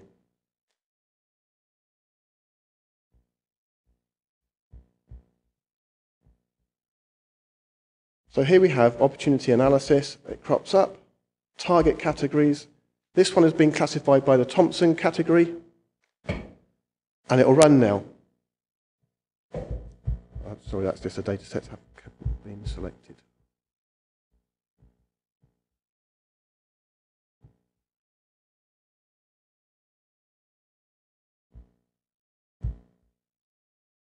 The way Spikes Developers work with this is they've taken the spend that you've had over the year. This is Dundee City Council's 12-13 spend.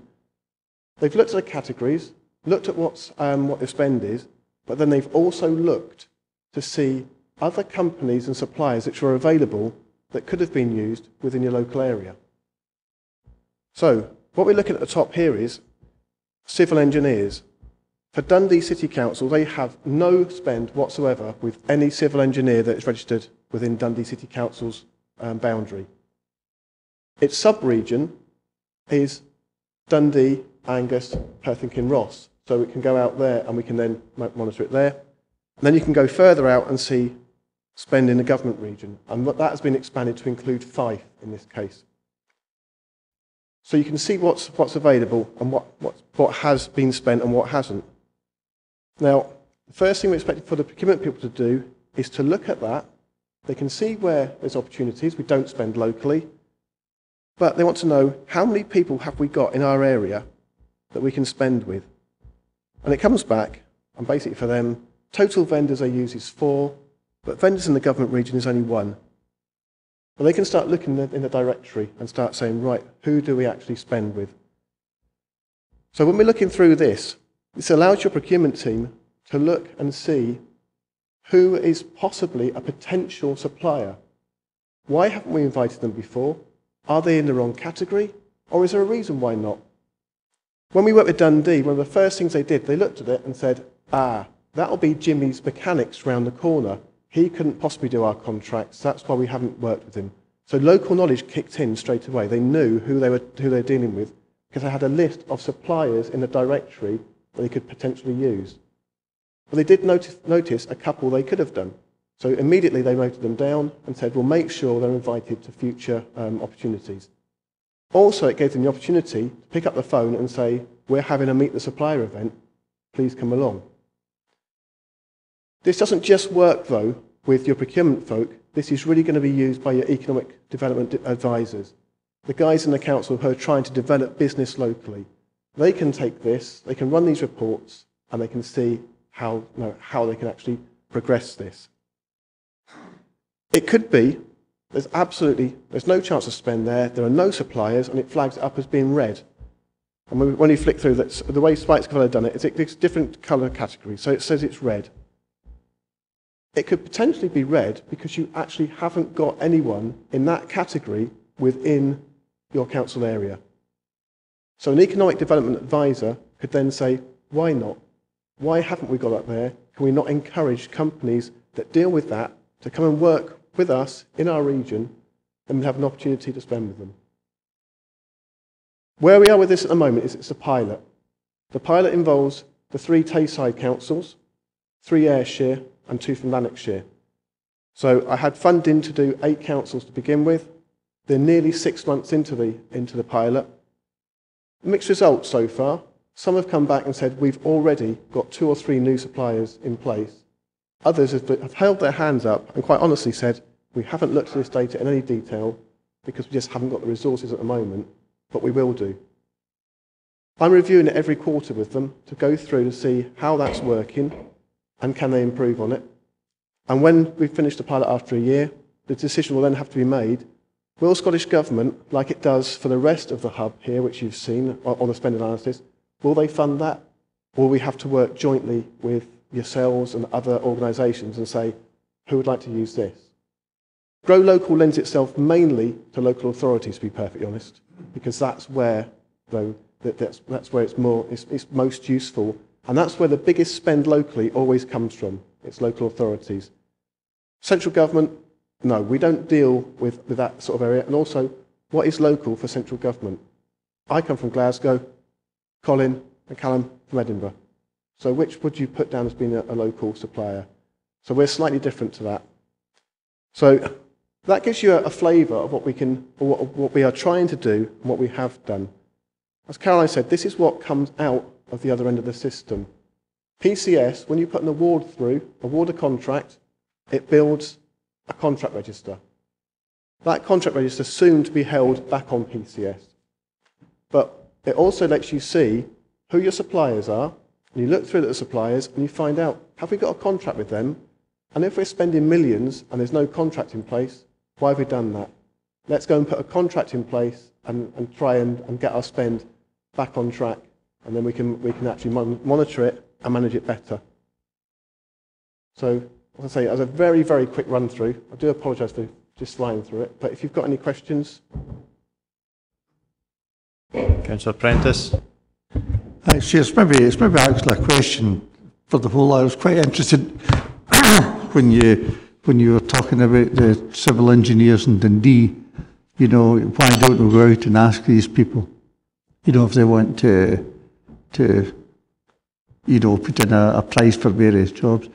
An oft-heard thing out in the big bad world out there with civil engineers and various other professional peoples is that are not interested in doing a quote for the councils because there's that many hoops to jump through, there's that much rigmarole, there's this, there's that, and we do this and we do that, and it sometimes can take up to a year before things are finally settled because of various rules and regulations that councils have. And this is a very often quoted thing from professional people out in the bad world. I was just wondering what your reaction to that is. I would say that when we've done Meet the Buyer events, that's exactly the same sort of reaction you do get from a large number of suppliers. Not necessarily, not a massive number, but there still are a large number that say, I don't want to deal with the public sector because it's too difficult to deal with them. I don't understand the processes. And that is why PCS allows them to register so that they get notified. It allows them to be invited directly so they don't have to jump through those hoops. What they'll have to do then is put their bid in and meet the requirements of the tender and break it down that way. And the Meet the Buyer events seem to be a really useful way of actually meeting suppliers face to face, look them in the eye and tell them, what are you doing to try and make their life easier? Because that is partly why we've put a lot of these tools together. Councillor Maitland. Well, it goes back to the previous question with respect to the website. I mean, I presume that this is only as good as the information that's on it. So if you haven't had a contract go through the website, it doesn't appear there.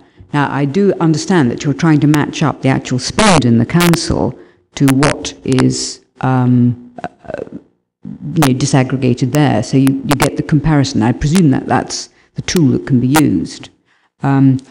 I would like to know if you've got any information as to what you're discovering about how much goes through, whether the 60 to 70% which you think goes through matches up with what the council analysis, the individual councils go, whether that's the case.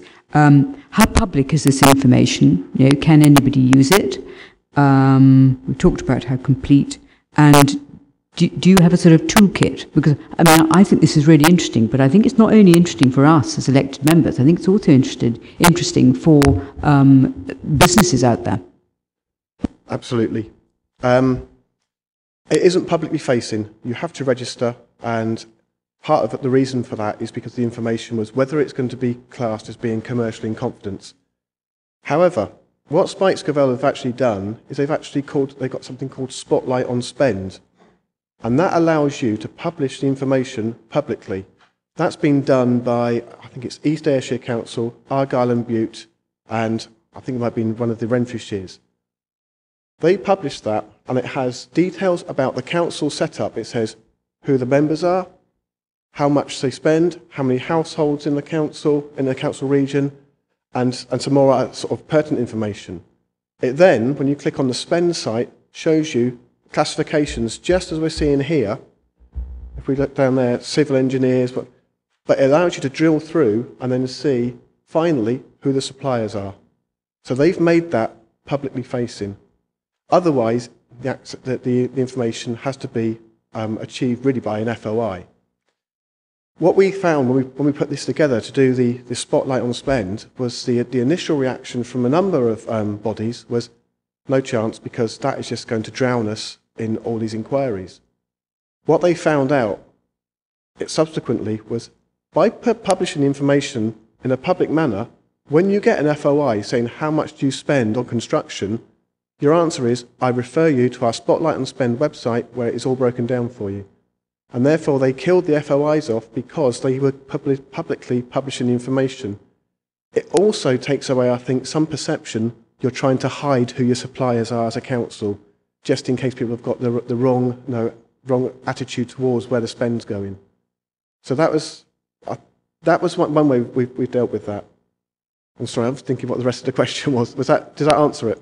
I think you actually really have.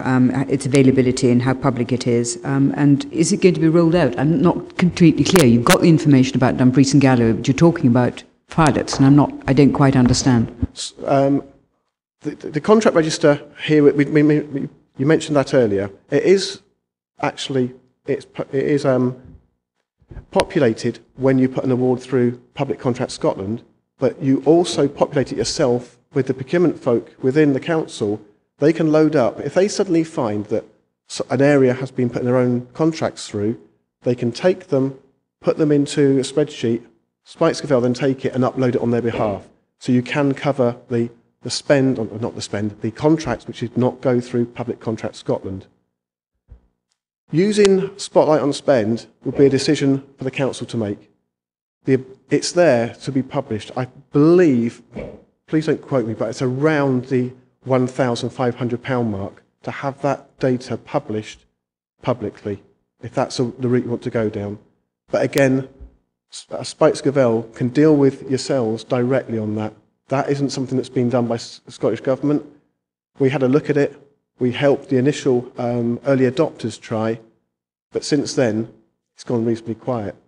But however, with the everyone looking at transparency and openness, I personally think it's something which has benefited those who've actually dipped their toe in the water. Councillor Riper.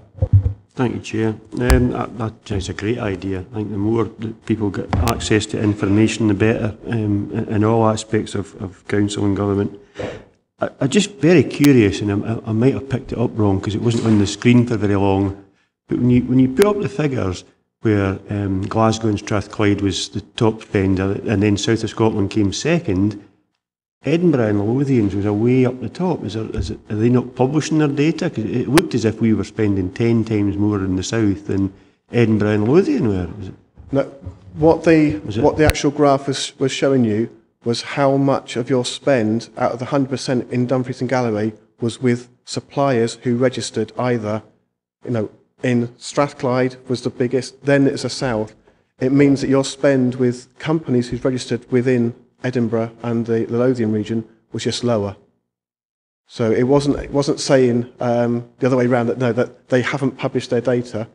Edinburgh City Council published their data, as do all the councils. They all use this tool to have their data published because that allows. Yep. Councillor Crothers. Just could you show me on the screen just how far you can draw down? How we draw down? Just how far, as far as you can go, just to see. I just want to see what level of information you can actually get out of this. If we just have a quick look here, what I'm going to do is line item detail analysis. Spend distribution. I'll have a look. We'll look at the spend distribution summary. I'll just take a few seconds for that to refresh. I'll then look at the data, which is hidden underneath it. So it tells us how much is trade supplied, non-trade, unclassified and excluded. Again, we would normally filter this and exclude those that we spend less than £1,000 with. So we just look at what we call core trade suppliers. That then allows me to then go into the data. And this is where we're getting to the nuts and bolts of what's been used. What it has here is a supplier name, it has its postcode, and then if we were to download that, it will tell us the spend, transactions, directorates, departments, cost centres and subjectives, if you've reported it and passed it to us. I'll pass it to Spikescovell. We're also looking at invoices, because quite often we're seeing, if you've got hundreds of invoices with a supplier, why aren't they being consolidated? Why is someone wasting their time processing hundreds when you could probably get them consolidated, or pay them separately, pay them with a government procurement card, the equivalent of a Bartley card. What we're also doing here is we're classifying all the suppliers. So we've used various supply classifications. There's one called V code, which is vendor code, which is specifically aimed at local authorities and the public sector. We then use ProClass. We're going across here, we've got Thompson. Proc HE is one which is used by the Higher Education Department. Again, all they've done is they've allocated a category to the supplier, depending on the classification. And then when we get right towards the end, we will see some more information here. Are they a charity? What's the proximity of that company, elsewhere or local? The region, the local authority they come under, and then it's the number of size for the number of employees for the size. And then we have the supplier at risk category. And then finally just some codes, and it says who bought that. It's Dundee City Council. Now your procurement department has got the ability to run this report, press the export button, and then manipulate the data as and how they need to get the reports out. The beauty of this is you can get some very smart looking reports that you can put at a high level, which is where you want to really publish the data, and say, this is what we've got at the top level, and it makes sense for councillors to see, for senior management to see. They don't want to look at all the hundreds of lines of detail. They want a big picture. How much do I spend locally? How much do I spend with SMEs? How many of these suppliers are at risk? Nice, clear, concise graphs that way, but then the guys who are doing the work on the procurements and more detailed spend analysis, they can get into the actual nuts and bolts and what's under the bonnet, basically, to find out, is there a trend? Why is there a trend? They can actually find out, did we have a supplier we spent a fortune with last year who's dropped off? Where have they gone? Why have they gone? And they can do some analysis that way. But again, it does take time and resource to do that work. We scratch the surface in Scottish Government, to be perfectly honest, because Caroline and I are a two-man band. So I don't get enough time to really get my hands dirty and go into more detail across the whole of the Scottish public sector spend. It's normally firefighting when the First Minister has been asked a question, and it's like, you get it right, or as I say, home with your tail between your legs. If there's no further questions, Colin? Can I pick up on a point made by Councillor Prentice, please? And it's with regard to the reluctance of some firms in the civil engineering sector to bid for public sector projects. I'd just like to highlight the work that's gone on in the last 2 or 3 years in conjunction with the Civil Engineering Contractors Association, in particular the Chief Executive, a gentleman called Alan Watt.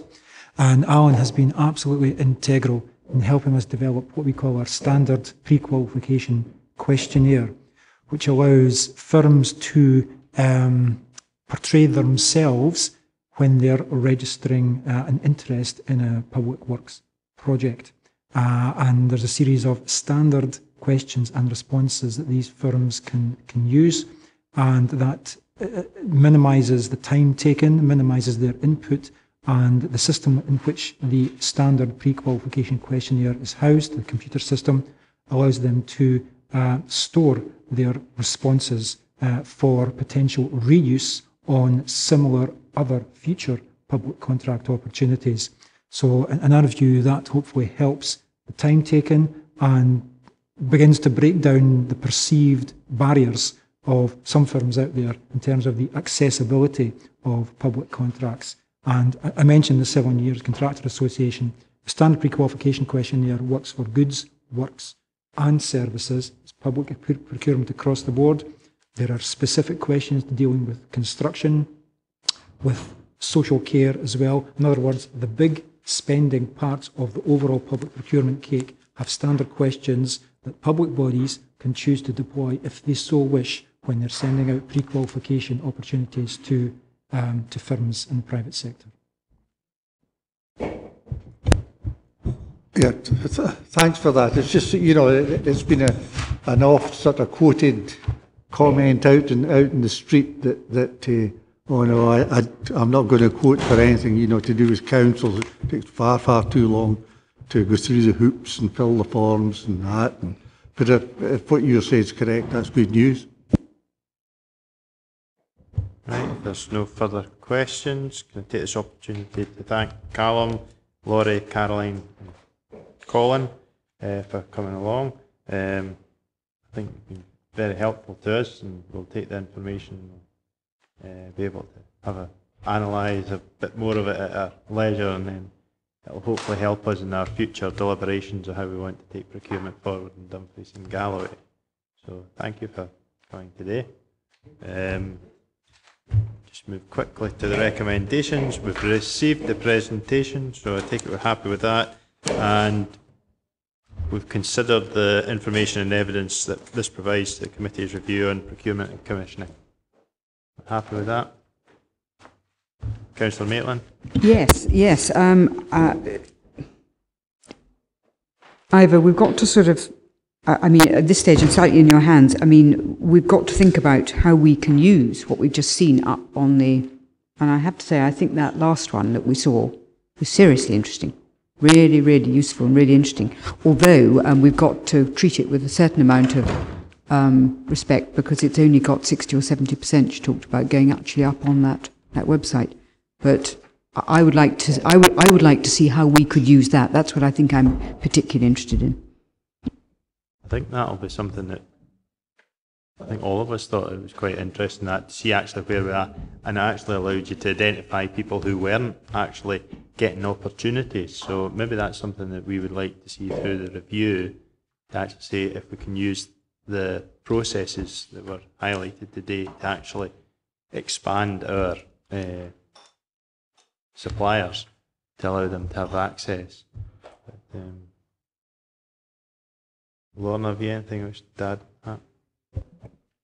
My suggestion would be that members might want to find out a bit more about how we're using it currently within the council. As part of the kind of preparation for the next committee, you might want a formal report there, but at least to find that out in a more practical way in terms of the local information, and then consider how you might want to make recommendations for its use within the council. Are members happy to accept that we will take that possibly to an evidence session or a full report to the next committee? Right. Move on to item 6. Scrutiny review, procurement and commissioning, the presentation by Planning Environment Services. We had the workshop last Friday, which had Mr. Sutty at it, and we have the sort of outcomes here of what was discussed that day. Is there any other points that members would like to raise in the back of this? Councillor Crothers? It isn't really points, but maybe it is in the appendix. I'm just wondering if it's wholly accurate in regards to, which is page 17. Just, I suppose, one point in particular for Liz, who I think was there taking the minutes at a time. You've got paragraph 1, 2, you get into paragraph 3, you've got bullet points. The last bullet point refers to 2.5 million. I think that was maybe 250k, was it? Which he says where the project costs more than 100k, this figure has not been changed since 1982, and it's going to say that the Scottish Government has indicated this figure should remain static. Should be more realistically set at 2.5 million. I think it was 250k, he said. But I may be wrong. I'll double check. David Sutty certainly had checked this and he said it was verified okay. it, but I will double check that for Right, okay. I'd like to just kind of index linked it from 1992 up to there, and it was for 100k. Maybe that's what I noted in, it was 250k, but that was the only bit in regards to that. And I suppose the other bit was, I suppose, in the next paragraph down, where it says, he explained, and it talks about, because it is important for public trust and transparency that the council is subject to the same degree of scrutiny as the private sector, I've wrote any other applicant rather than the private sector, because you've got third sector, private sector, just any other applicant that was coming in, I think, was more that reference there.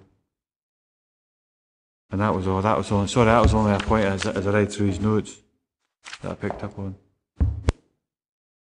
Is there any other questions on this report? No.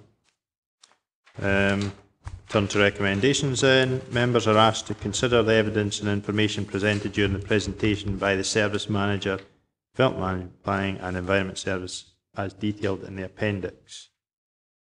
We're happy with that, and we're asked to agree this should be added to the evidence gathered for the Procurement and Commissioning Scrutiny Review. Happy to do that? All right. Move on to item 7. Scrutiny Review, Procurement and Commissioning, presentation by DGFirst. This is the one of the other ones that was on Friday. Number of issues had been identified during an earlier study of a sample of capital property projects, and they were questioned Mr Dempster when he arrived. So is there any questions on the report that we have in front of us? Councillor Maitland? I can't remember. Question 2, bottom of page 23, sort of early involvement and formal project review. Is that auditable? I mean, it is. If it's formal project review, I presume it's written down and we can see what's going to flow from it. Is that right? Is that what I took from that? What Ronnie had talked about was sitting down after the project was completed and writing up lessons learned. So it wasn't just I think he did refer sometimes to perhaps conversations that take place perhaps between a couple of officers, but he did highlight that there is a sit down and a formal record taken of the project review. If there's no further questions, the recommendations are similar to the last one, where we consider them and agree that this goes forward as evidence. Move on to item 8, which is the Procurement Commissioning Presentation on Audit Scotland Procurement and Council's report by Chief Executive Service. This was I think it was the third of the 3 presentations we had last. Report to summary of the activity undertaken in relation to the Procurement Commission review and the next steps to conclude the first phase of the procurement. As you'll see on page 38, it's planned to take evidence from 4 other councils, and arrangements are being finalised for a visit to North Ayrshire on 4th or 11th of July, both East Renfrewshire and Renfrewshire on 22nd of August, and to meet with representative of Aberdeen City Council in Edinburgh on a date yet to be advised. The date and time of our next preparatory workshop is also being identified for late August, as we've used to date to go and see the other councils. Calendar invites and travel arrangements will be issued from Democratic Support as soon as possible, and background material will be provided nearer the date on each of the host councils' arrangements. Liz is here to answer any questions. Councillor Maitland? It's not on that, Chairman. It's really just to ask about how we're getting on with the issue about detailed discussion on how health and social care commissioning fit in. I see that is to be done in September, and I wonder if we could have an update as to how we're getting on with that. We've certainly issued the invitations to college and third sector and NHS, but we have said to them that because commissioning is going to be your next phase, that we'll come back to them about the actual date that we would like them to come. So they're very willing to come along and speak to us. The principle's been established, but the date is just to be finalised once we've got a better idea. If I could just pick up, actually, there was 2 things that arose this morning that I think when we were talking about Scotland Excel's role, I think Councillor Mail was asking about that. When we go to the Renfrewshire councils, one of them actually hosts Scotland Excel. So there'll be an opportunity, perhaps that's one of the areas that we might like to pick up with them about what advantage does it make having Scotland Excel right next door, because certainly I think Rona had mentioned at the preparatory workshop that their improvement had been significantly better than other councils, and part of that was they thought because Scotland Excel were very close to them and they were able to get that advice. So we could pick that point up with them when we visit. And also Laurie picked up there about North Ayrshire was one of the councils involved in the database, so we could maybe talk to them about their use of it and how they interrogate it. Although I think you mentioned they were one of the ones that hadn't been able to spend the time sort of really delving into it, but perhaps by the time we go there in August, they'll have had that opportunity. And I'm sure if we tell them we're going to ask about it, I'm sure somebody over their summer period will make a point of taking some time. So we can pick these 2 things up when we go and do the visits.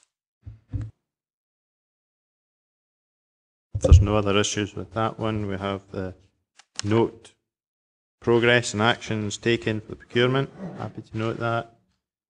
And agree and review and agree the next steps for the scrutiny review as set out in appendix. With that, I have no other business, and I would like to thank members for their attendance. As you will notice, later this week there is a report on full council which deals with proportionality and membership of committees. My understanding is that the numbers on this committee will change. I would like to thank everyone for their participation in this committee. If they are unfortunately removed because other people are coming to join this committee, I think we've started to move things bit by bit in the right direction. The first review was a good one. We got that through full council. I think that's really a thumbs up for us. We must have done it right. This one's interesting, and hopefully, is it September, October full council? We're hoping to get phase 1 finished. Yeah, so hopefully we get this one on the card ready for the next full council after September, because I think this one is important for us going forward, leading to budget decisions and stuff. So thank you all, and I hope to see all of you here in the future. But thanks for the contributions you've done to the committee so far and in the future.